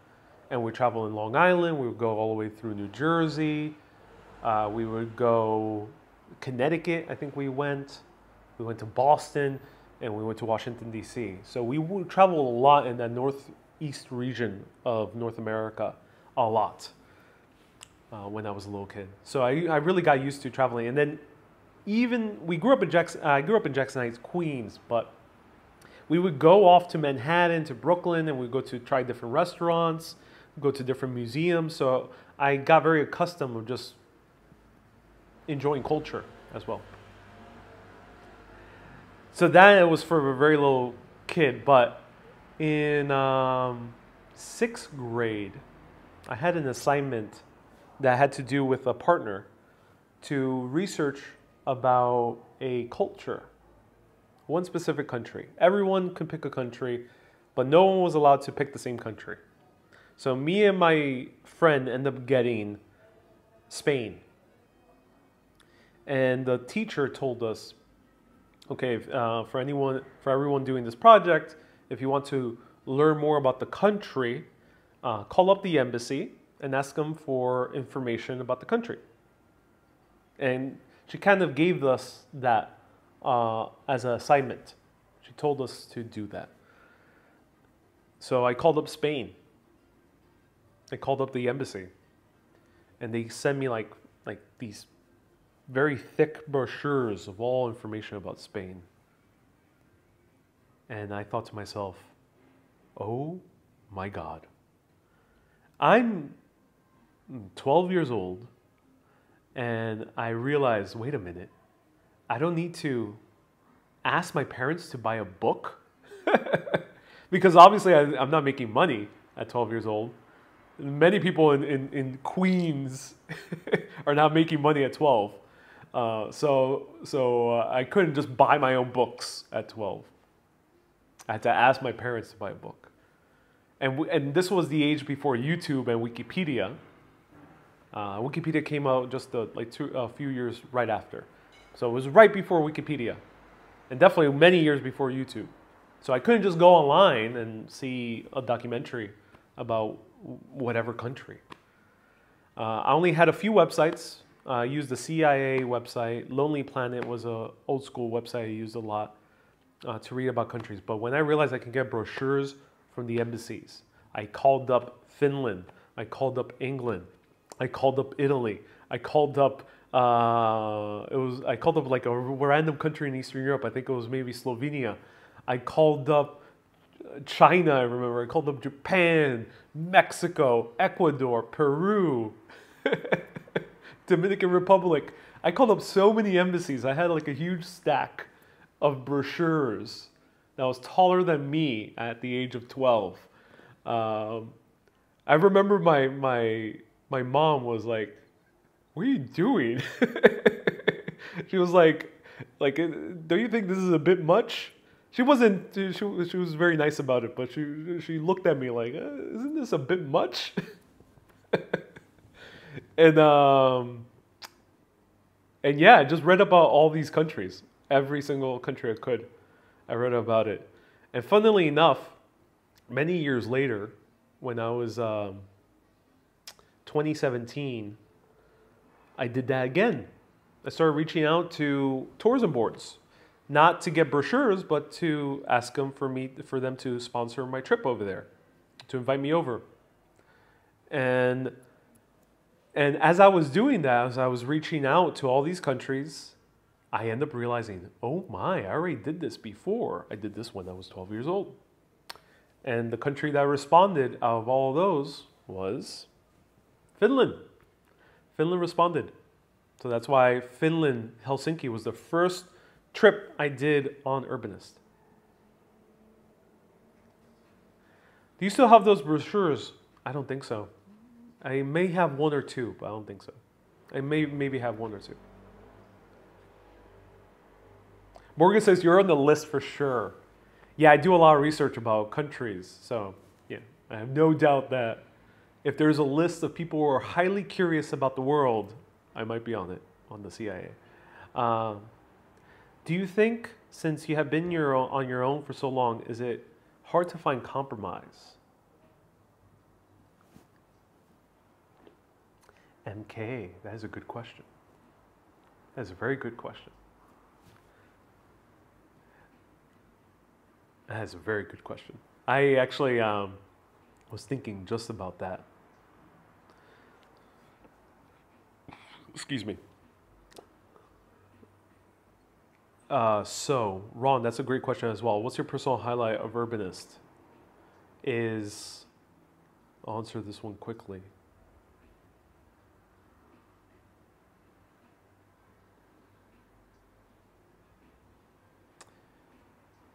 I think the switch with me and Urbanist, where I realized, oh wow, live video. I've had many moments where I thought to myself, live video is very important. Many moments where I realized, wow, live video is super important. It's a very powerful medium. But where I really, really felt it was going through the canals of Mexico City. What was the name of the canals again? Xochimilco, I think it was called, Xochimilco. Through the canals of Xochimilco. And that live video was very rocky. There was a lot of interference. I had streamed from like 480p in quality. But it worked. I ended up doing Xochimilco. Thank you so much, Asami, for clarifying. I ended up doing Xochimilco live. The canals in the south of Mexico City. Canals that were hundreds of years old. Older than Venice, some of them. Built by the ancient Aztecs. And we were live, and I was in front of a boat. We were accompanied by Yubish, the tour guide, really cool guy. His friend Fernanda, if you remember, and the guy that actually knew the canals, the guy who rowed the boat, who was actually a really authentic. Basically, that man has full Aztec blood, and that was so cool to do that live. And I was blown away when I realized, like, holy shit. Xochimilco has been covered in a lot of documentaries. Anthony Bourdain did Xochimilco on TV. But the fact that I was able to do it live I don't think there was any. I don't think there's any videos about Xochimilco live. There's not that many live videos in Mexico City, period. And that was awesome. And the fact that we ended up going to one of the man-made islands in those canals that were farms, and they made us that fresh huicholote, I think it was called huicholote, or tlacolo, I forgot. Mexico has very complicated names, but we had that kind of amazing taco. And I asked the guy, and this was all live video, if you remember. Let me know if you remember that live video experience. We were eating these amazing kind of fried corn tortillas with the corn fungus and the spinach and the cheese. And I asked the guy, hey, where does because he told me that the corn was right there. So that already surprised me. It was like, oh, wow, we're eating really fresh corn. It's literally right there. Then I asked him, hey, where does the spinach come from? And he just pointed. He was like, there.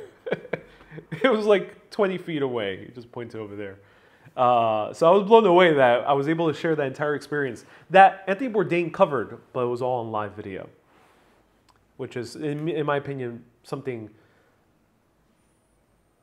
differently special. It's special for its own way compared to a TV show, because you're there with me, in essence, virtually. Ariel, the executive producer, is tuning in. 500 stars. Thank you so much for tuning in. Any special plans coming out with Urbanist Day? Lorraine, thank you so much for asking. One thing I really don't like is putting pressure on anniversaries or special events.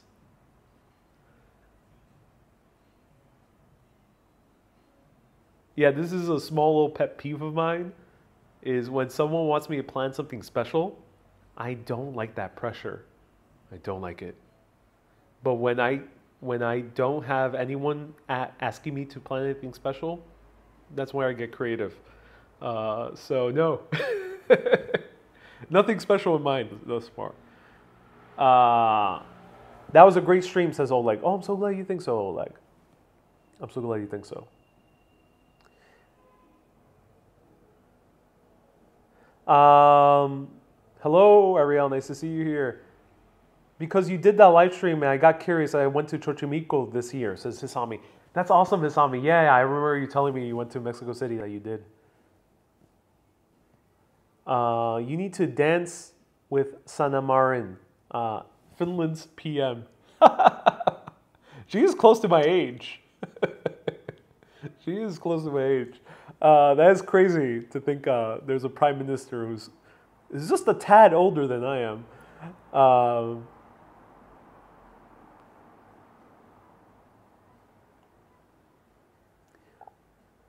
I think if you really want to be with someone, you will compromise. Says Nicole. So someone earlier asked, being on your own for so long, do you feel hard to compromise? So I'm luckily very close with family. So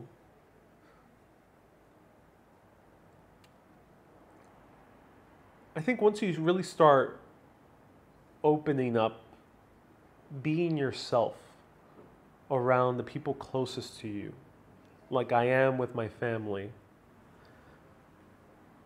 and with certain friends as well, you don't need to compromise. What ends up happening instead is that you end up synergizing. But this is hard to do. You really gotta be yourself with someone. And it gets easier over time. But the more you are open with who you are, what you like, what you prefer, what you like to joke about, what you like to talk about, what you like to eat, etc. If you're really open about who you are, really, and you have to know this within yourself, and that other person is doing the same, then I think it gets easier and you start synergizing. So you don't come into too many points where you have to compromise. We're to like say, oh, all right, I won't do this because all right, we'll do that instead.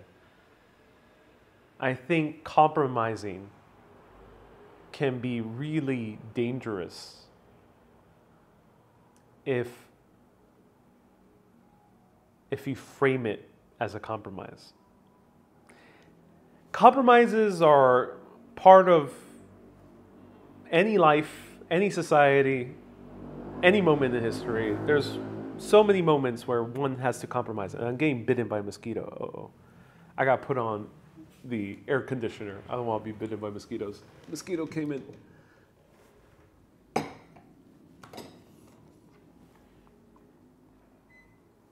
So compromise is always very important, but I mean, it happens. It happens. But I think if you start framing compromise as a compromise, you end up getting into a tricky point where you feel like you sacrifice something. And while sacrifice might feel very noble, it's a shitty feeling sometimes, especially when you feel like you didn't need to sacrifice that thing. Because yeah, I think there's the sacrifice with the little s and there's the sacrifice with the big S. The sacrifice with the big S is what people talk about when they talk about saints, sages, mythical figures, classic tales about heroes. That's the big S sacrifice. But the small s sacrifice, when you feel like you didn't need to do it, it kind of sucks. It makes you feel shitty. Sometimes worse, it makes you feel like you resent. So I think if you see a compromise as being a compromise and you let it fester, it could be a point of contention in the long term. So I would say it's better not to allow one in the relationship to do too many compromises and to focus more on synergizing. How can both of you, both parties or multiple parties, come to not just a compromise, but come to a synergy where everyone's getting something that they really want. No sacrifices. We're all getting something that we want. I think that's the key. So is it easier or harder for me to do? Luckily, I've been having practice with friends and family. If I were to do it in a relationship or with my own family, if I were to have kids, I think I'll learn how to do it with them.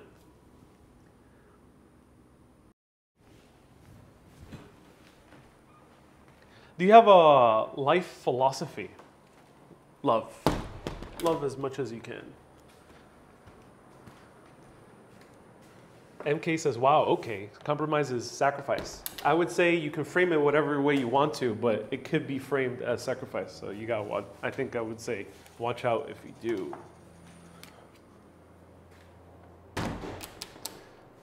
Ariel says, nice apartment. Oh, yes. Very nice apartment.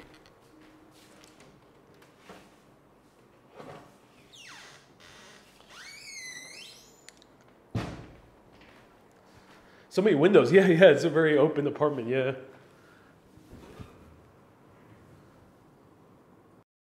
Oleg says mosquitoes. Yeah, unfortunately mosquitoes, yeah. It's cool enough. I wouldn't need to close the windows, but I don't feel like getting bitten. So I'm just going to turn on the AC. Mosquitoes don't like air conditioner. Once the surge is getting below 72 degrees Fahrenheit, mosquitoes don't tend to bite. So pro tip. Pro tip, if you're getting too many mosquitoes and you have air conditioner, just turn on your air conditioner. Or turn on a fan. They can't fly too well with fans. Joe says, where's the banana? It's in the kitchen. All right, everyone, let me know if you want me to stick around to round out 3 hours. We've been here for quite a while. I hope you've been enjoying this chat. A lot of people have asked questions. If I haven't answered your question, feel free to ask again. We've been here a while, so let me know if you want me to round out to 3 hours, which is 22 minutes? Yeah, 22 minutes. Let's have one more glass of wine. All right, right here. Susie just asked one. Ask again, Susie. Let me know. Sometimes not every comment pops up. Oh, Susie says, be good says, how's your love life? I don't kiss and tell. Be good. Susie says, yesterday I said that I feel disconnected from New York. Why is that? So Susie put amazing. So Susie is posting on Urbanists of the World group page. Highly recommend going to Facebook if you want to chat with the other urbanists and share interesting articles, travel stories, photos, or screenshots from the live video broadcast. Go to Urbanists of the World travel page.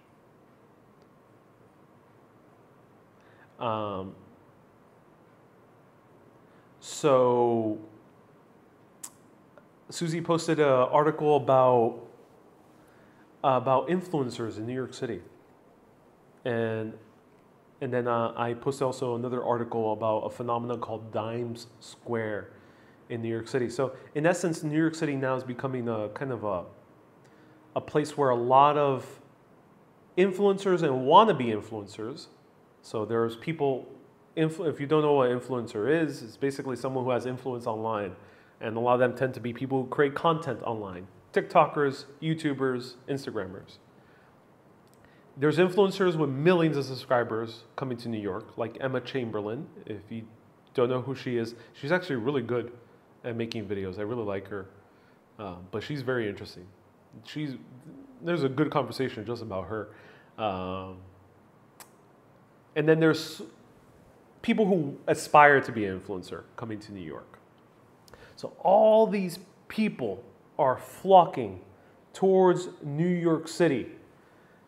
And the thing is, especially while scrolling through TikTok or watching any YouTube vlog, just like what happened after Casey Neistat got popular, and there was a lot of people copying Casey Neistat in New York, you start seeing really the same things over and over and over again, people covering the same restaurants.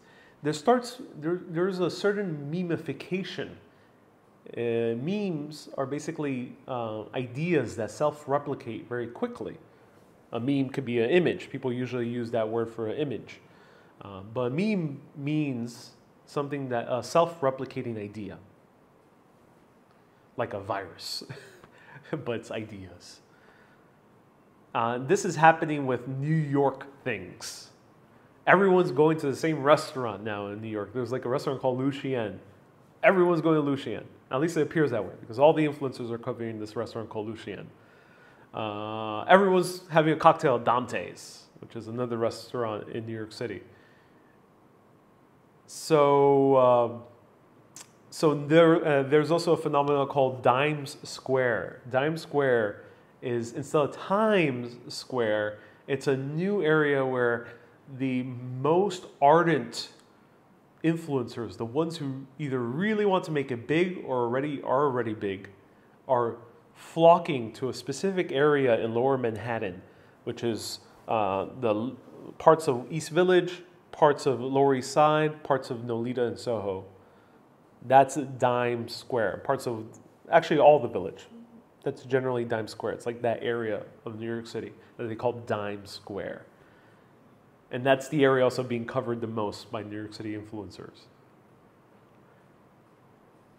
So I responded telling to Susie that I felt a little bit left out from New York City.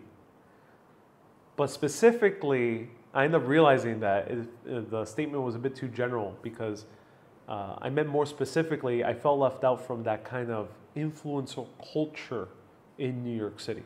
Nahid says, damn it, I missed the cooking. Yeah, you did. Yeah, the cooking was the first 45 minutes of the show. So you can watch it afterwards. So I feel left out from that influencer culture. I used to go to influencer parties back in 2017, 2018. I went to a lot of them. Nobu says, can you show us the sparkling water?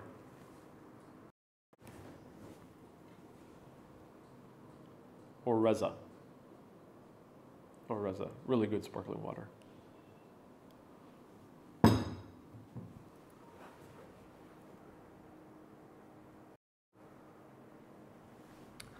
So I used to go to a lot of influencer parties back in 2017, 2018, and they were really fun. They were genuinely people who like creating content, who were doing it. A lot of them were doing it for fun, and some of them were entrepreneurs. But it was very clear that there were people doing it for a very good reason: fun and or business. And that was awesome. It was awesome meeting those people. I'll tell you some names. People like Brett Conti, Sam Sheffer, Sarah Dici, though I didn't meet her directly. Those were the parties. I actually didn't get to meet her directly, but I met a lot of the other people there. Craig Adams.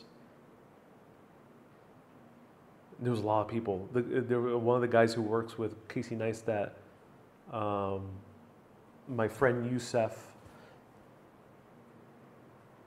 Yeah, Jennifer O'Brien. You've seen, some of you have seen her vlogs. Yeah, I've met a lot of people in those parties. Eric Conover was at those parties as well. So those guys, I could tell, especially in those early days, they were very genuinely either in it for the art and or for the business.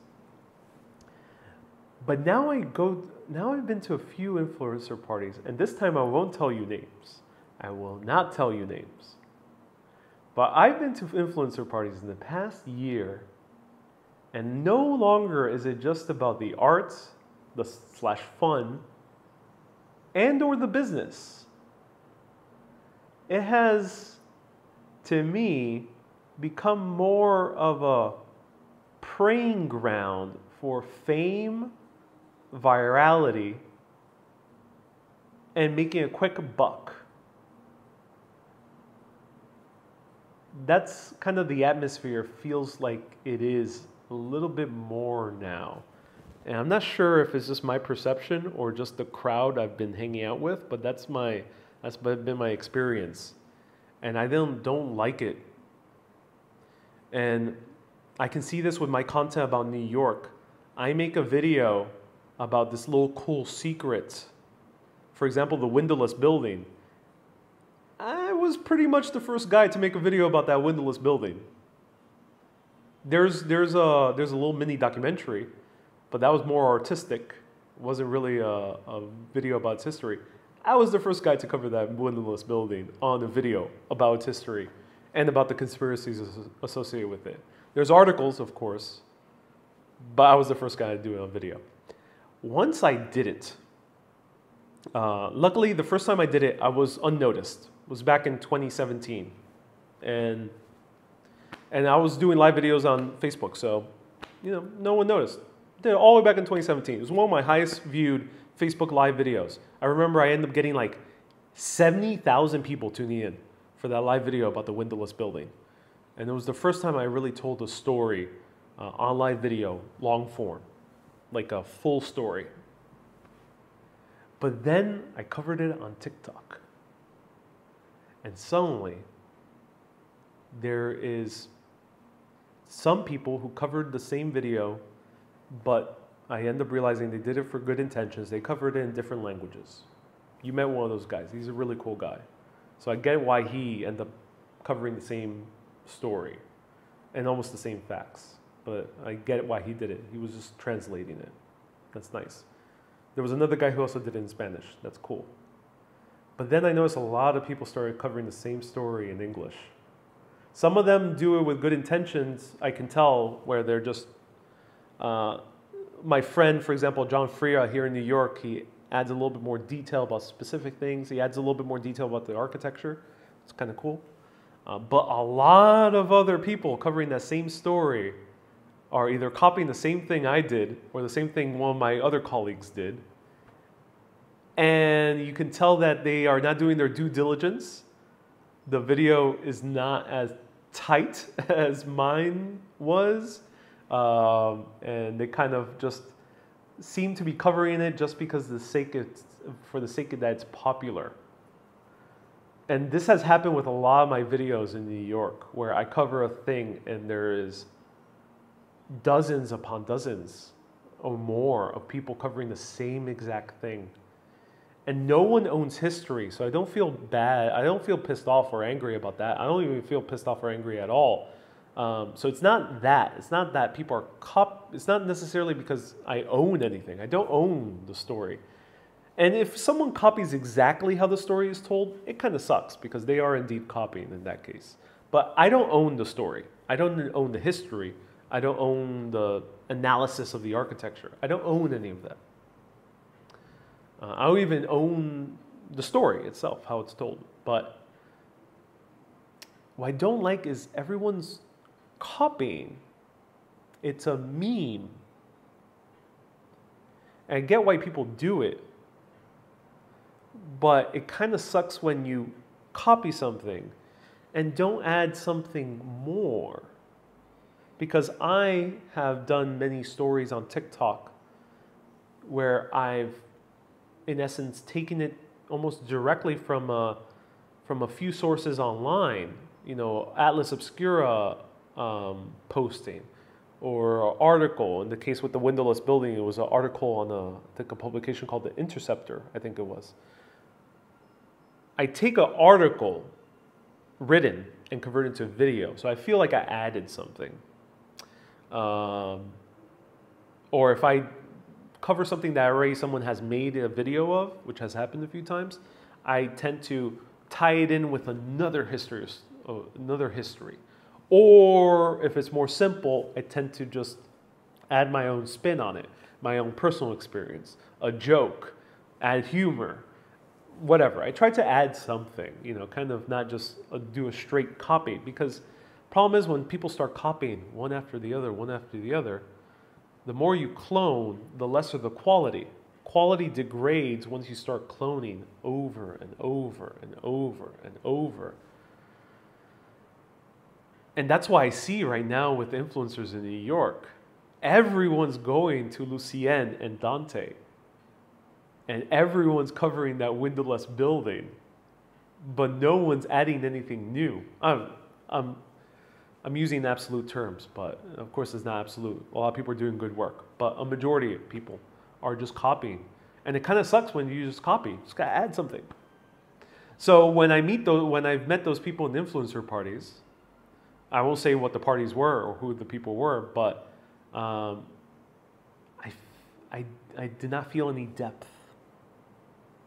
It felt very vapid. Very vapid. And I guess every scene, every artist goes through that period, because this is nothing new. This happened to the artists of the 70s once the 80s started rolling in. This happened to the rock scene of the Beatles and the Rolling Stones once again those other bands started rolling in that started copying them verbatim. This happens, I think, with all artists. I think this probably happened with Picasso. It's probably happened with Rembrandt. It probably happened with many artists. Of course, I'm using great artists, but there's also artists that are not known and of all qualities. And filmmakers, I bet this has happened to. So yeah, I think this is nothing new. But that's why I feel disconnected from that scene in New York. In a way, I kind of don't even want to make content about that type of New York anymore. You know, there's one restaurant that has gone viral called Via Carota. And they sell cacio e pepe, which is the simplest pasta. It's a really good pasta, but it's the simplest thing. In Rome, a cacio e pepe is like €6, €7 maximum. They sell it for $27 at this place, Via Carota. And apparently it's very hard to get into. And I did a video on it back in December. I had no idea about this fame. I think this was shortly before he even became famous. People were not copying me of that specifically, but I just walked in. I just came one night, Like I was going to see a Broadway show. I wanted some Italian food, and I saw a place that seemed very vibrant, and I went inside and made a video. So you can find a video of that place, and I was stunned to see it so viral now. And you know, I wasn't impressed. I enjoyed my meal, but I think in the video I mentioned how expensive it was. And I think Action Kid's tuning in. Hey, Action Kid, thank you so much for tuning in. Anonymous Dude, thank you so much for tuning in. In the video, I noted that it was way too expensive. And now I see hordes of influencers in New York. What's a good word? They are drooling at this place. They think it's so good. I was like, guys, come on, it's overpriced cacio e pepe. It's good, but you're spending a lot of money for cacio e pepe. MK says, I think AK was feeling the same thing in New York, was oversaturated with streamers. Yeah, that's another thing. Yeah, New York is saturated with streamers, but streamers are nowhere near as many. Streamers is a tiny percentage when you start comparing it to TikTokers. Oh my God, TikTok is a different phenomenon.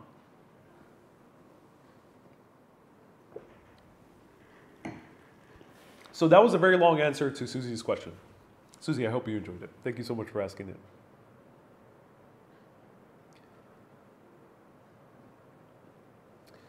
Anasu says, you're an artist. Same with AK. You guys are growing and maturing as artists and travelers. It's great for me to learn from. Oh, I'm so glad. That's good to hear. Yeah, everyone grows differently too. It's interesting how we all cross paths. I am very grateful that I grew up in a city where you meet very interesting people. That's why I love cities.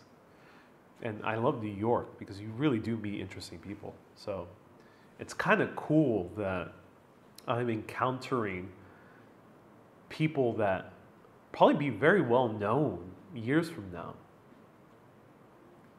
And yeah, it's kind of cool. Like, imagine being one of those artists that went to an Andy Warhol party in the 1970s, before he really became super famous. So early 70s, I think it was. Imagine going to one of those parties. Keith Haring was there, Basquiat, a few people who end up becoming major celebrities in movies, band members of like Velvet Underground, David Bowie, before he really became a super famous artist, hung out at one of Andy Warhol's parties. You were there and you thought that was just the party of the cool people of New York. And imagine putting yourself in those shoes. You just went to a cool party of cool people in New York. That was it if you were there in the 1970s. But 20 years later, there's some of the greatest artists and bands and actors and actresses and directors and filmmakers and superstars of the world in modern history. That's kind of crazy to think about. So who knows who's going to be the big stars of those parties that I went to that were hosted by Sarah Dietschy. Some of them already have become, at least in YouTube, have become multi-million subscribed influencers. Like Eric Conover, I had the pleasure of very briefly saying hello to him. Eric Conover, for example, has millions of subscribers. I got to know Sam Shepard a little bit better. That man has like hundreds of thousands of subscribers.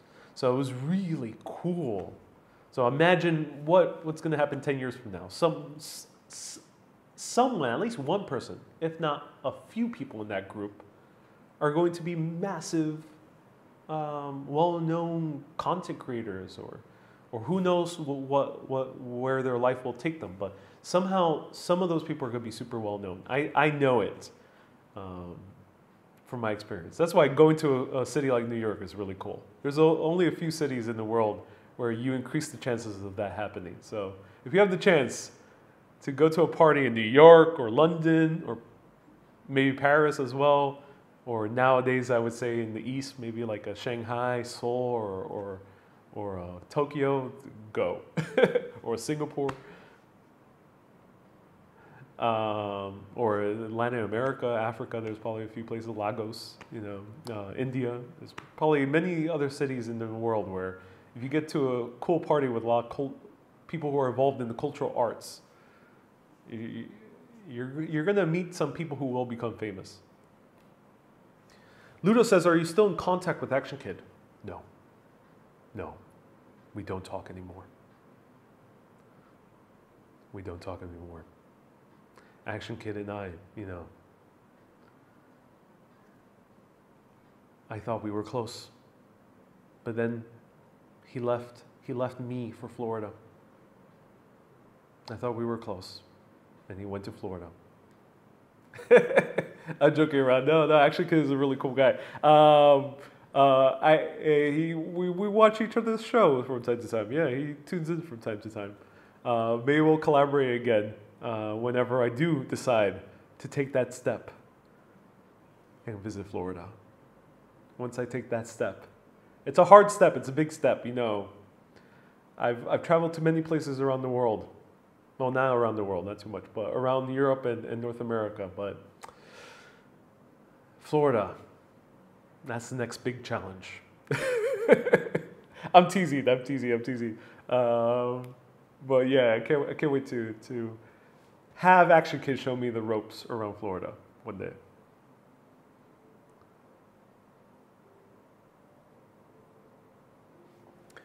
You spend more time in Europe than New York City, says Nicole. Yeah, I have, yeah. I mean, read my, the last question I answered explains why. I just feel like if I do any more New York content, I'm happy to work with a company, and I might have the good fortune and privilege to work with some really cool companies in New York soon. Boulevard being one of them. Rise New York being the other one. But you gotta stay tuned for the third one. There's one that's really cool. I'd be more than happy to make videos for them. But when it comes to my own work, I don't know. I really gotta get creative if I'm gonna do more content about New York. I really gotta push somehow, do something really interesting. I'm not sure what it is. It's really hard. Everyone's doing everything now in New York. Colleen says Action Kid tuned into the stream the other day. Yeah, he did. Yeah. I think he just commented today. Ida says, it's like launching the stone on the lake waters, and it expands in circles. The first hit the surface, so it is life in the creative world. Oh, that's a good way of putting it. The ripples on the water from throwing the stone. Yeah. Susie says, your unique personality sets you apart from everyone else. Yeah. Yeah, you're right. Yeah. Thank you, Susie. I appreciate that. Will you work with Louis Rossaman in Austin, Texas? He's very interesting when it comes to real estate. Yeah, very interesting. I don't know too much about him. I'm very picky of who I collaborate with. That's why you don't see me collaborating with too many people. I'm very picky. I'm very, very picky. One reason is I don't get along with everyone naturally. I mean, this happens with any human, but what I don't really like is making a video with someone I find out I don't really get along with them. And it's happened a few times on camera. Not in a way where it's like, not in a way where it's like there's any harmful words exchanged or anything, no fights, but I've been a few times on camera with people that I just really did not connect with. Or worse, they grated my gears. And that's why now more and more I'm very discerning of who I collaborate with. But when I do collaborate with someone, it's magic. Oh, I like that. Yes, that's very nice. Very nice.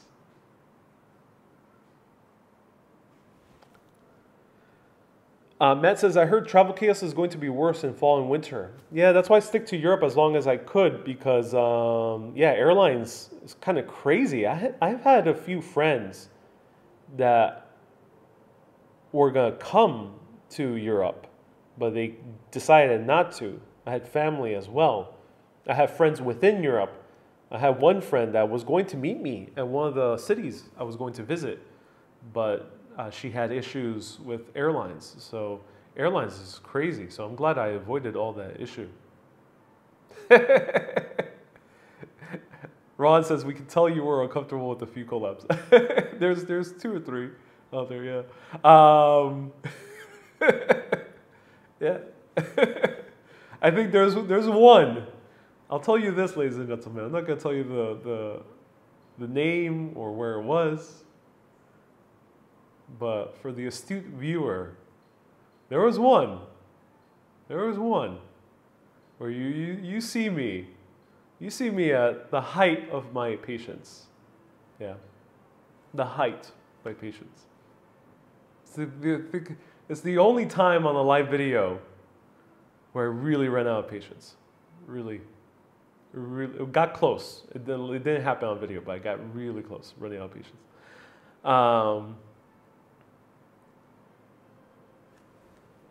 Colleen says, Action Kid tuned in the other stream the other day. I know, Colleen. Thank you so much for tuning in, you yourself. Kay says, Olga sent 500 stars. Thank you so much, Olga. Airfare is through the roof, and worst of all, people are paying those fares, so they're not coming back down. Oh, that sucks, Ryan. Yeah. Did you visit Germany? No, I didn't get the chance to visit Germany. I was close to doing a day trip to Germany from Netherlands, but I didn't get to do it. I kind of wish I would have done it. But at the same time, it was going to be a long trip over there.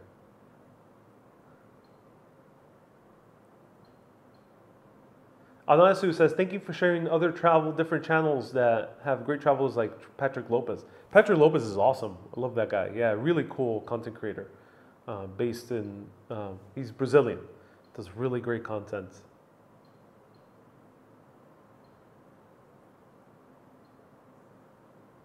Nicole says, it definitely happens when someone uses the mobile in your live stream.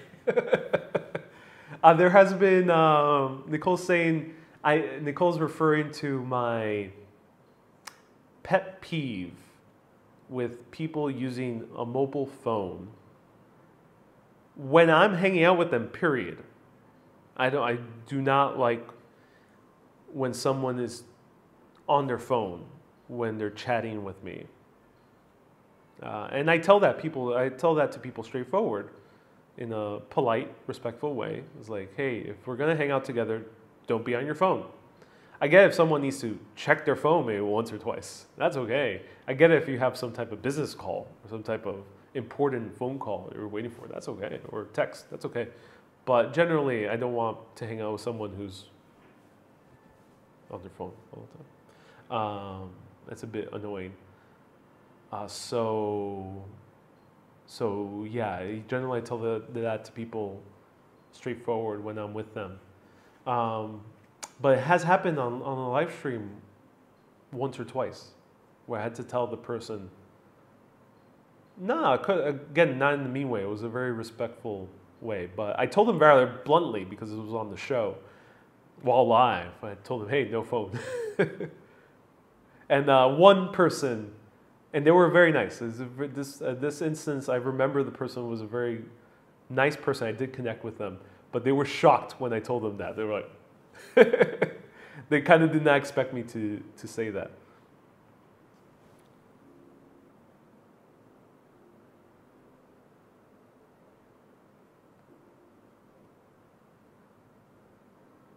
Susie says, I remember that. Yeah. It was, actually, Yeah, I think I know who the person is. But yeah, there was a very good collaboration I did, but I had to tell that person to not use their phone. It was a very nice collaboration.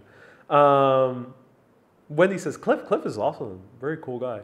I think I saw that live stream, says Nicole. Yeah, that was quite a while back ago.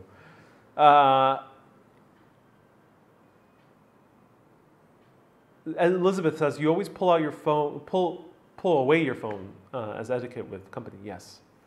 Kay says, thank God it wasn't me.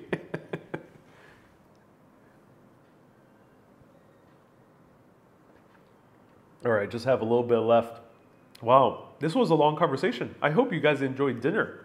I'm gonna finish up this cup of wine. If you have any last remaining questions or have something I didn't answer, ask as I'm sipping these last few sips. Wendy says, Cliff was wonderful. Cliff was wonderful. It was such a pleasure. We unfortunately did not get to work more together, but it was an immense pleasure working those 3 times with Cliff and his team. He was very good at building a team. And I'm so happy because I have not had the opportunity to work on TV yet or on the show, or I haven't had the opportunity to direct a feature film. So it was very nice to be in the position where I'm working with the full production team. And I'm very grateful that that was the case. So yeah, that was really cool. And then since we partnered up with Discover Long Island for one of those episodes, it was really cool working with them as well. Discover Long Island was a really cool company to work with. Which country has the best coffee, says Magical? Italy, by far. Italy has the best coffee in general. Like, you'll find great coffee everywhere. But best exceptional coffee, this might be a bit of a shocker. Brace yourselves, sit down, coffee lovers. In my opinion, the places that, the country that has places that really excel in coffee amazingly well, like you'll have some great cups of coffee. Again, sit down. This might hurt some egos. Is England. So many of these small cities I visited in England, there was amazing coffee shops. Great coffee shops. So Italy has great coffee everywhere. But England has some exceptional coffee all throughout the country. Like, you'll find really exceptional coffee.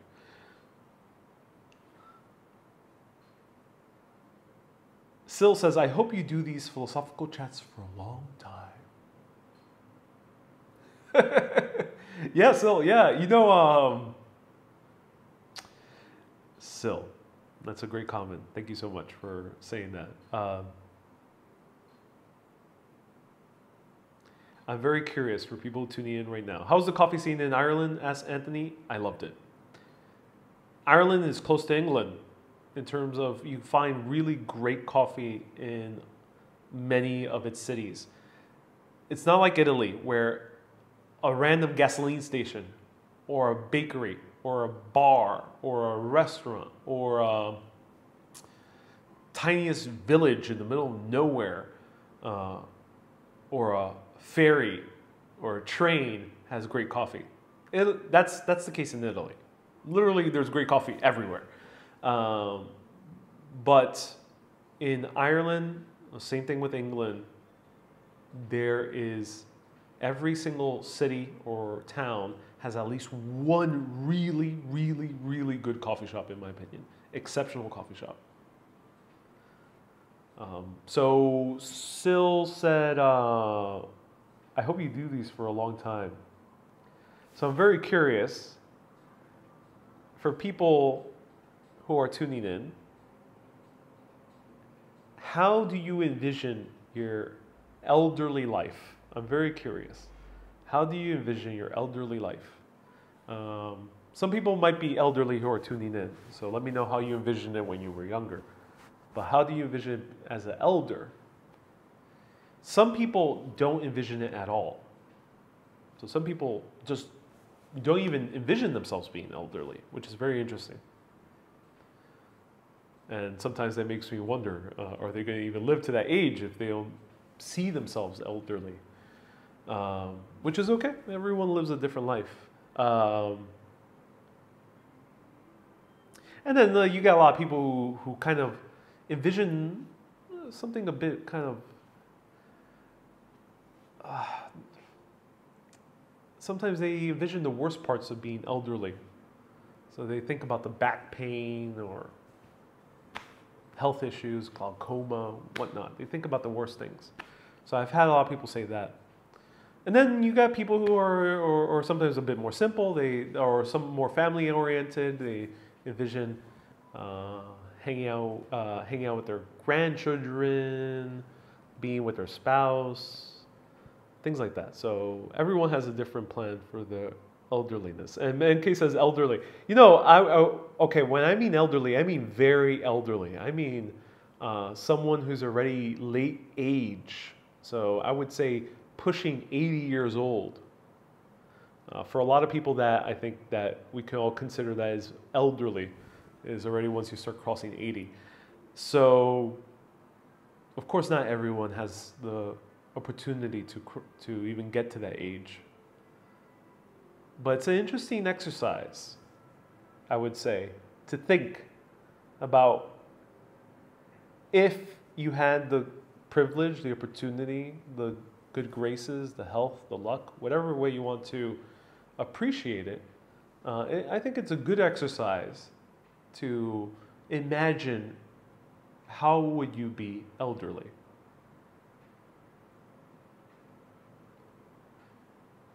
And I think it'll do you very good in life because, especially if you can focus on more of those positive elements, A, you'll learn more about yourself, and then B, I think you'll increase the chances of those positive things happening. So Be Good says, cycling, going to concerts in the park. Elizabeth says, I imagine never fighting for a LA parking spot. All right, touche. That's funny. Every moment is a surprise, says Maureen. Hope to be healthy and have enough money for living and traveling, says Mika. And that says, I just hope to be healthy and sane. That's awesome. When I've passed, I want my loved ones and my acquaintances to say, man, that guy owed me a lot of money. Says Anthony. Man, that guy owed me a lot of money. That's funny. That's funny. Jeanette imagines herself playing tricks and teasing. Veronique says, how do you envision it for you? I'll say that in a bit. Yes, I'm retired and enjoying life, says Maureen. Health problems are there, but I'm 73 years young. Hell yeah, Maureen, that's awesome. Ryan says like 80 years plus. I feel old already in 2 months. I turn 50, says Mark. Yeah. I don't go by age, it's how you feel the inside. I will pray God grants me some more time to enjoy a sunset and smell the beach, says Leela. Oh, that's beautiful, Leela. That's awesome. Wendy says, I don't envision myself in the age. I see myself cruising my 70s, 80s with a posse like-minded travelers, footloose and exploring, says Mirna. That's awesome, Mirna. That is amazing. Janice says, I envision myself laid back. Joe says, 80 is the new 50. Every moment is a surprise, says Maureen. Living for a few months in different countries and trying new cultures and food. There are enough places to see and writing books, painting pictures.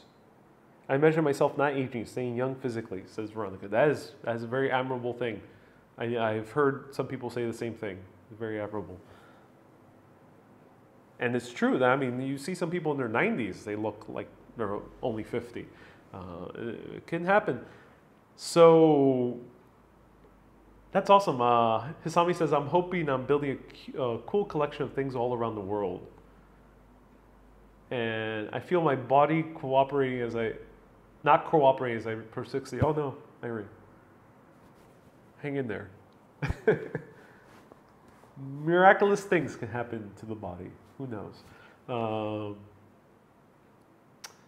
Always yoga stretching, says Elizabeth. That's cool. So yeah, that's a lot. That's awesome things. So for me, I've had this imagining since I was very little. Uh-oh. Ah, my gimbal died. Oh, my gimbal's running out of battery. So I guess that's a cue to close out soon. So, let me finish this up.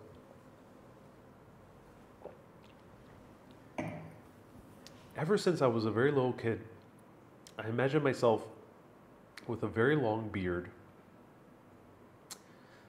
telling people stories, just chatting. It could, like I envision it in all different scenarios, like telling little kids a story, telling people just generally having a nice dinner conversation, or doing like a panel discussion for like an event. Just generally chatting with people and telling them stories with a very long beard. I'm wearing very kind of nice casual clothing, just very kind of loose clothing. So yeah, that's how I envision myself in my very elderly age. So someone, I forgot who just mentioned it, but the comment earlier said, I hope you do these philosophical chats for a long time. And yeah, I think I will, because that's literally how I envision my late age is doing this, quite literally. Maybe it'll be different venues, maybe it'll be maybe the audience will be very big, maybe the audience will be tiny, maybe it'll just be different scenarios. But I envision myself chatting for the sake of chatting. So in the rocking chair, says Elmo. No, if I were to be very specific in this imagining, I usually envision myself sitting either on a chair and everyone's huddled around me, or cross-legged and people are huddled around me. That's how I envision it. So not in the rocking chair necessarily. So not like in the familiar way. It's not. So a lot of people envision elderly life with like surrounded by their grandchildren. I do envision having grandchildren, but no, I just envision telling people, just in general, people stories. Mika says on the great bench. Yes. Veronique says, that's awesome, Ariel, the storyteller. Exercise as much as possible at every point in life. Create, says Anthony. Indeed, yeah. Do you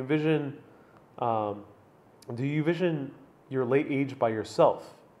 No. No, I mean, I envision telling the stories myself, but no, not my own. No, family, big family. I will have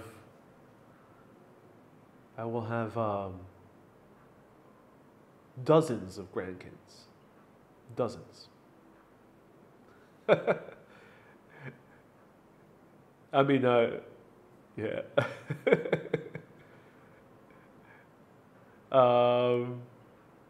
My family's already getting big without me doing any of the work. So if you know me personally, you'll know more about that. But yes, I envision having a big family. I think you should be a professor, says MK. I don't like too much the world of academia. I respect it. I like people who do it. I admire people who do it. I commend academics. I don't like it too much. I don't like academia too much. And it takes a lot of work to be academic. I like the freedom of not being an academic. It's very nice.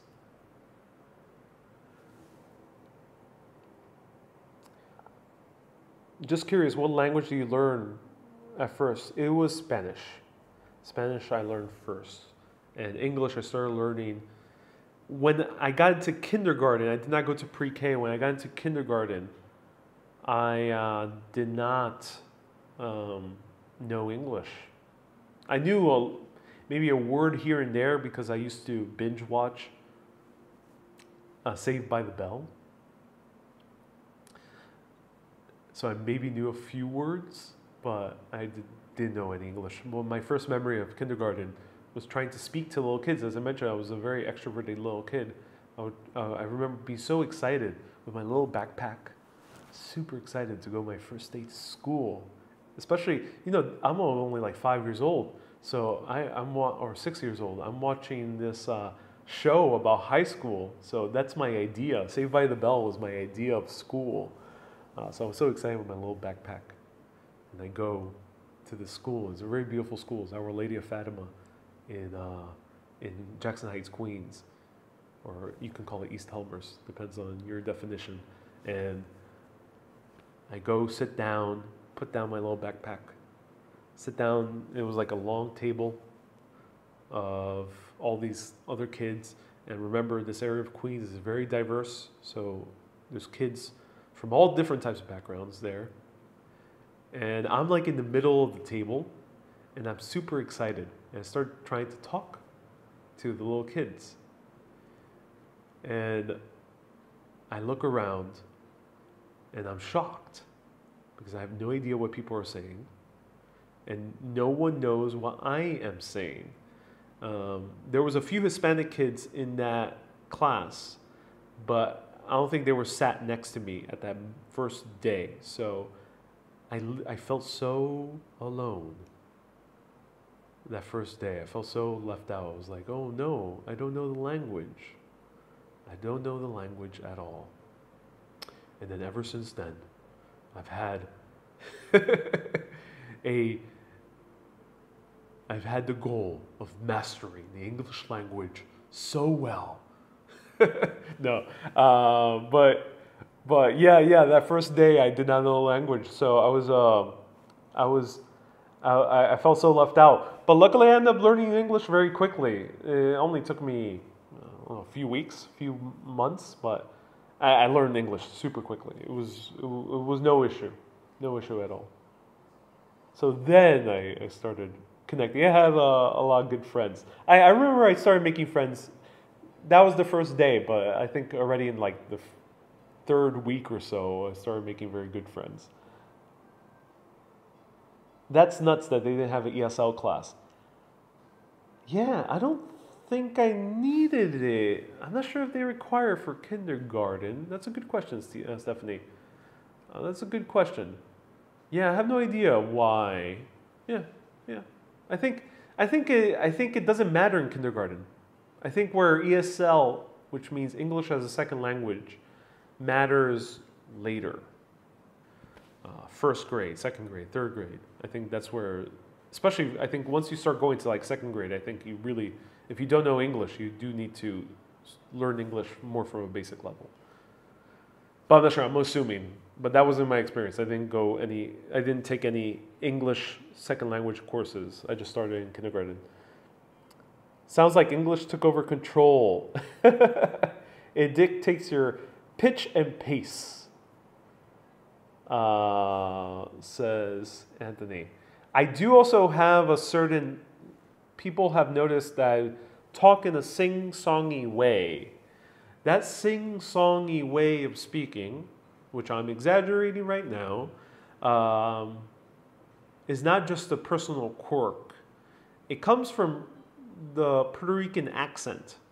And we have a few Boricuas tuning in. Someone said earlier, hello Boricua. Thank you so much for tuning in. It comes from Puerto Rican.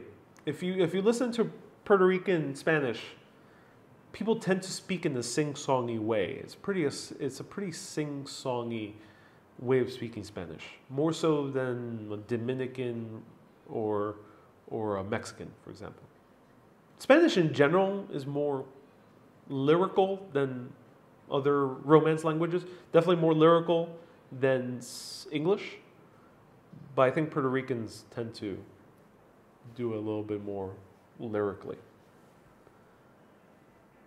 Hisami says, I went to ESL in the 4th grade, but didn't know I had to take a bus in the middle of the day. Oh no, that sucks, Hisami. I was put in ESL even though English was my first language, says MZ.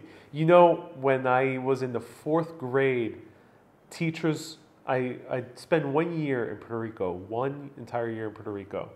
And naturally, I had to switch over to Spanish. So I learned Spanish extensively when I was there in 3rd grade for Puerto Rico.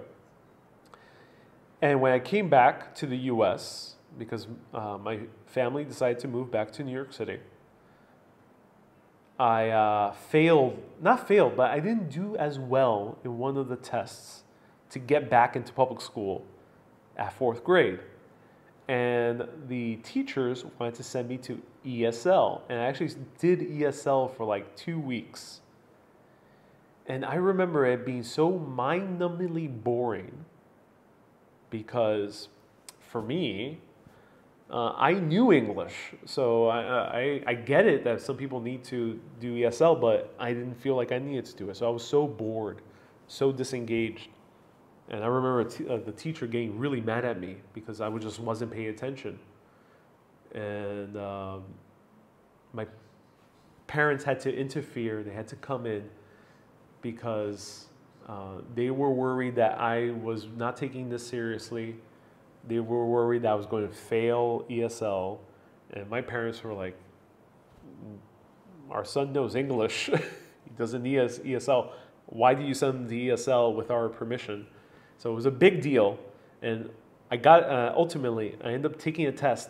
I got like a perfect score, and my parents, and they still wanted me to continue ESL. My parents were like, no, he got a perfect score, send him back to regular schooling. And luckily I ended up getting regular schooling. So I had 2 weeks of ESL that was completely pointless. So ESL means English as a second language, which is normal in the US. Many public schools offer that.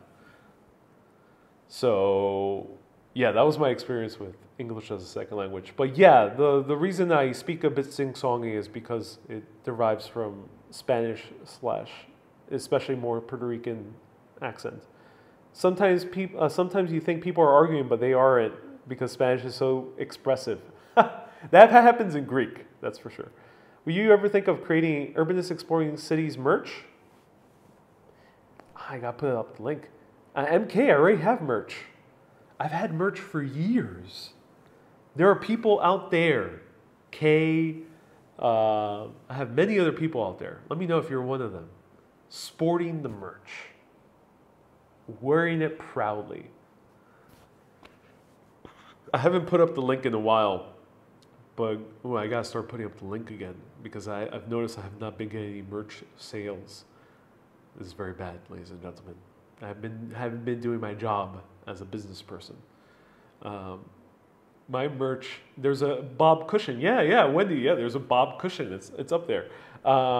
There's Bob and Earl merch. There's Urbanist Tunes merch. There's New York Urbanist merch. There's Rome Urbanist merch. So teespring.com/stores/urbanist. If anyone could put in the link, I would appreciate it. Teespring, TEE spring.com/stores/urbanist. I gotta put on the link. Do I have the link? Let's see. Checking out through my app. Wow, I haven't used this link in a while. No wonder no one has been buying anything. I was wondering, why is no one ever buying any Bob t-shirts anymore? Bob the Pigeon. I was very sad. I was very sad that Bob the Pigeon was forgotten and no one bought Bob the Pigeon t-shirts. And I even have if you have a newly born child, I have infant pajamas of Bob the Pigeon and Earl the Squirrel. I have a lot of merch.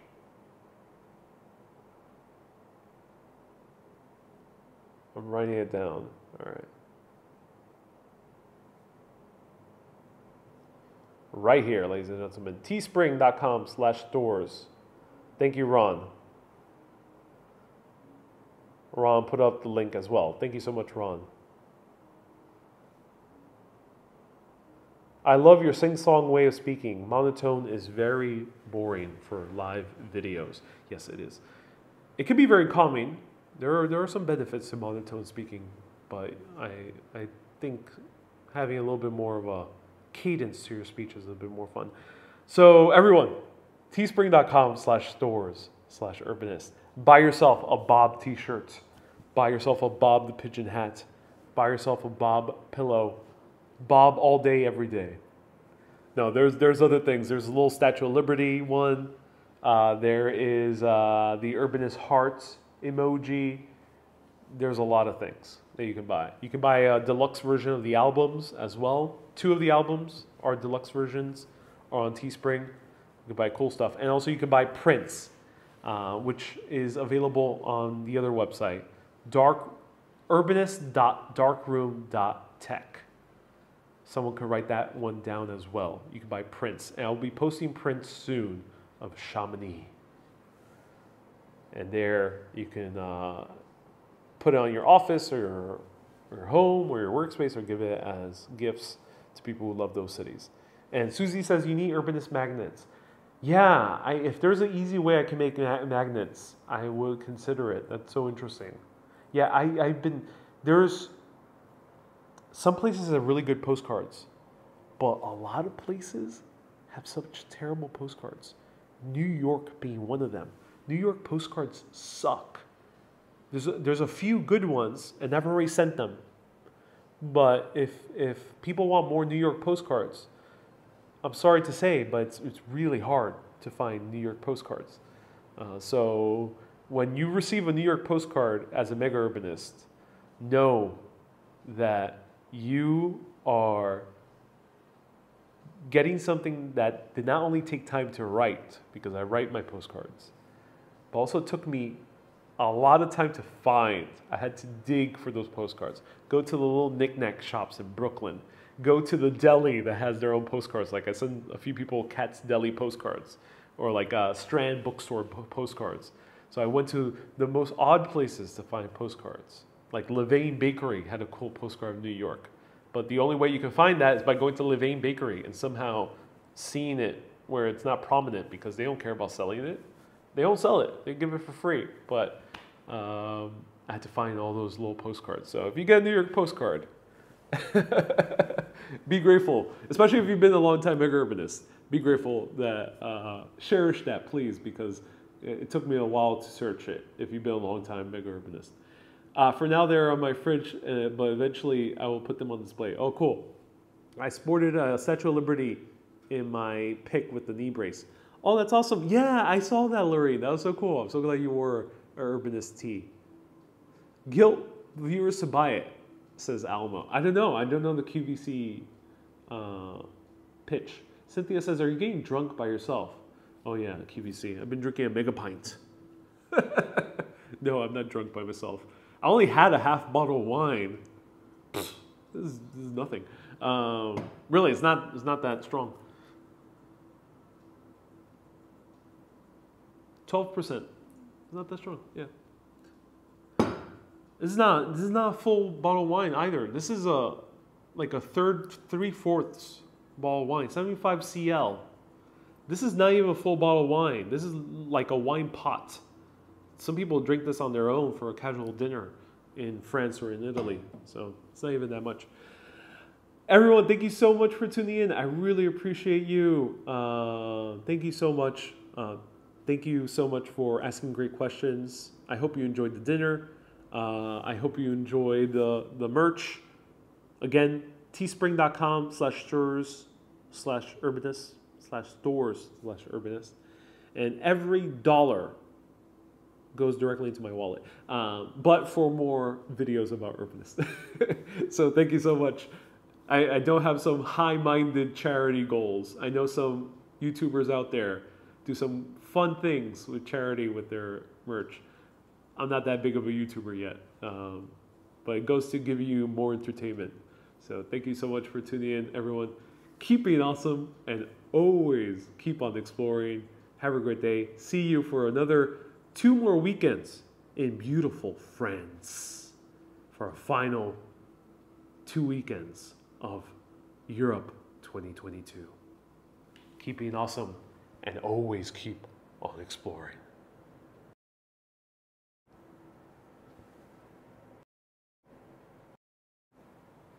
Au revoir, mes amis. Au revoir. And yeah, that's the Urbanist Afterworld album. Check it out on YouTube. Au revoir.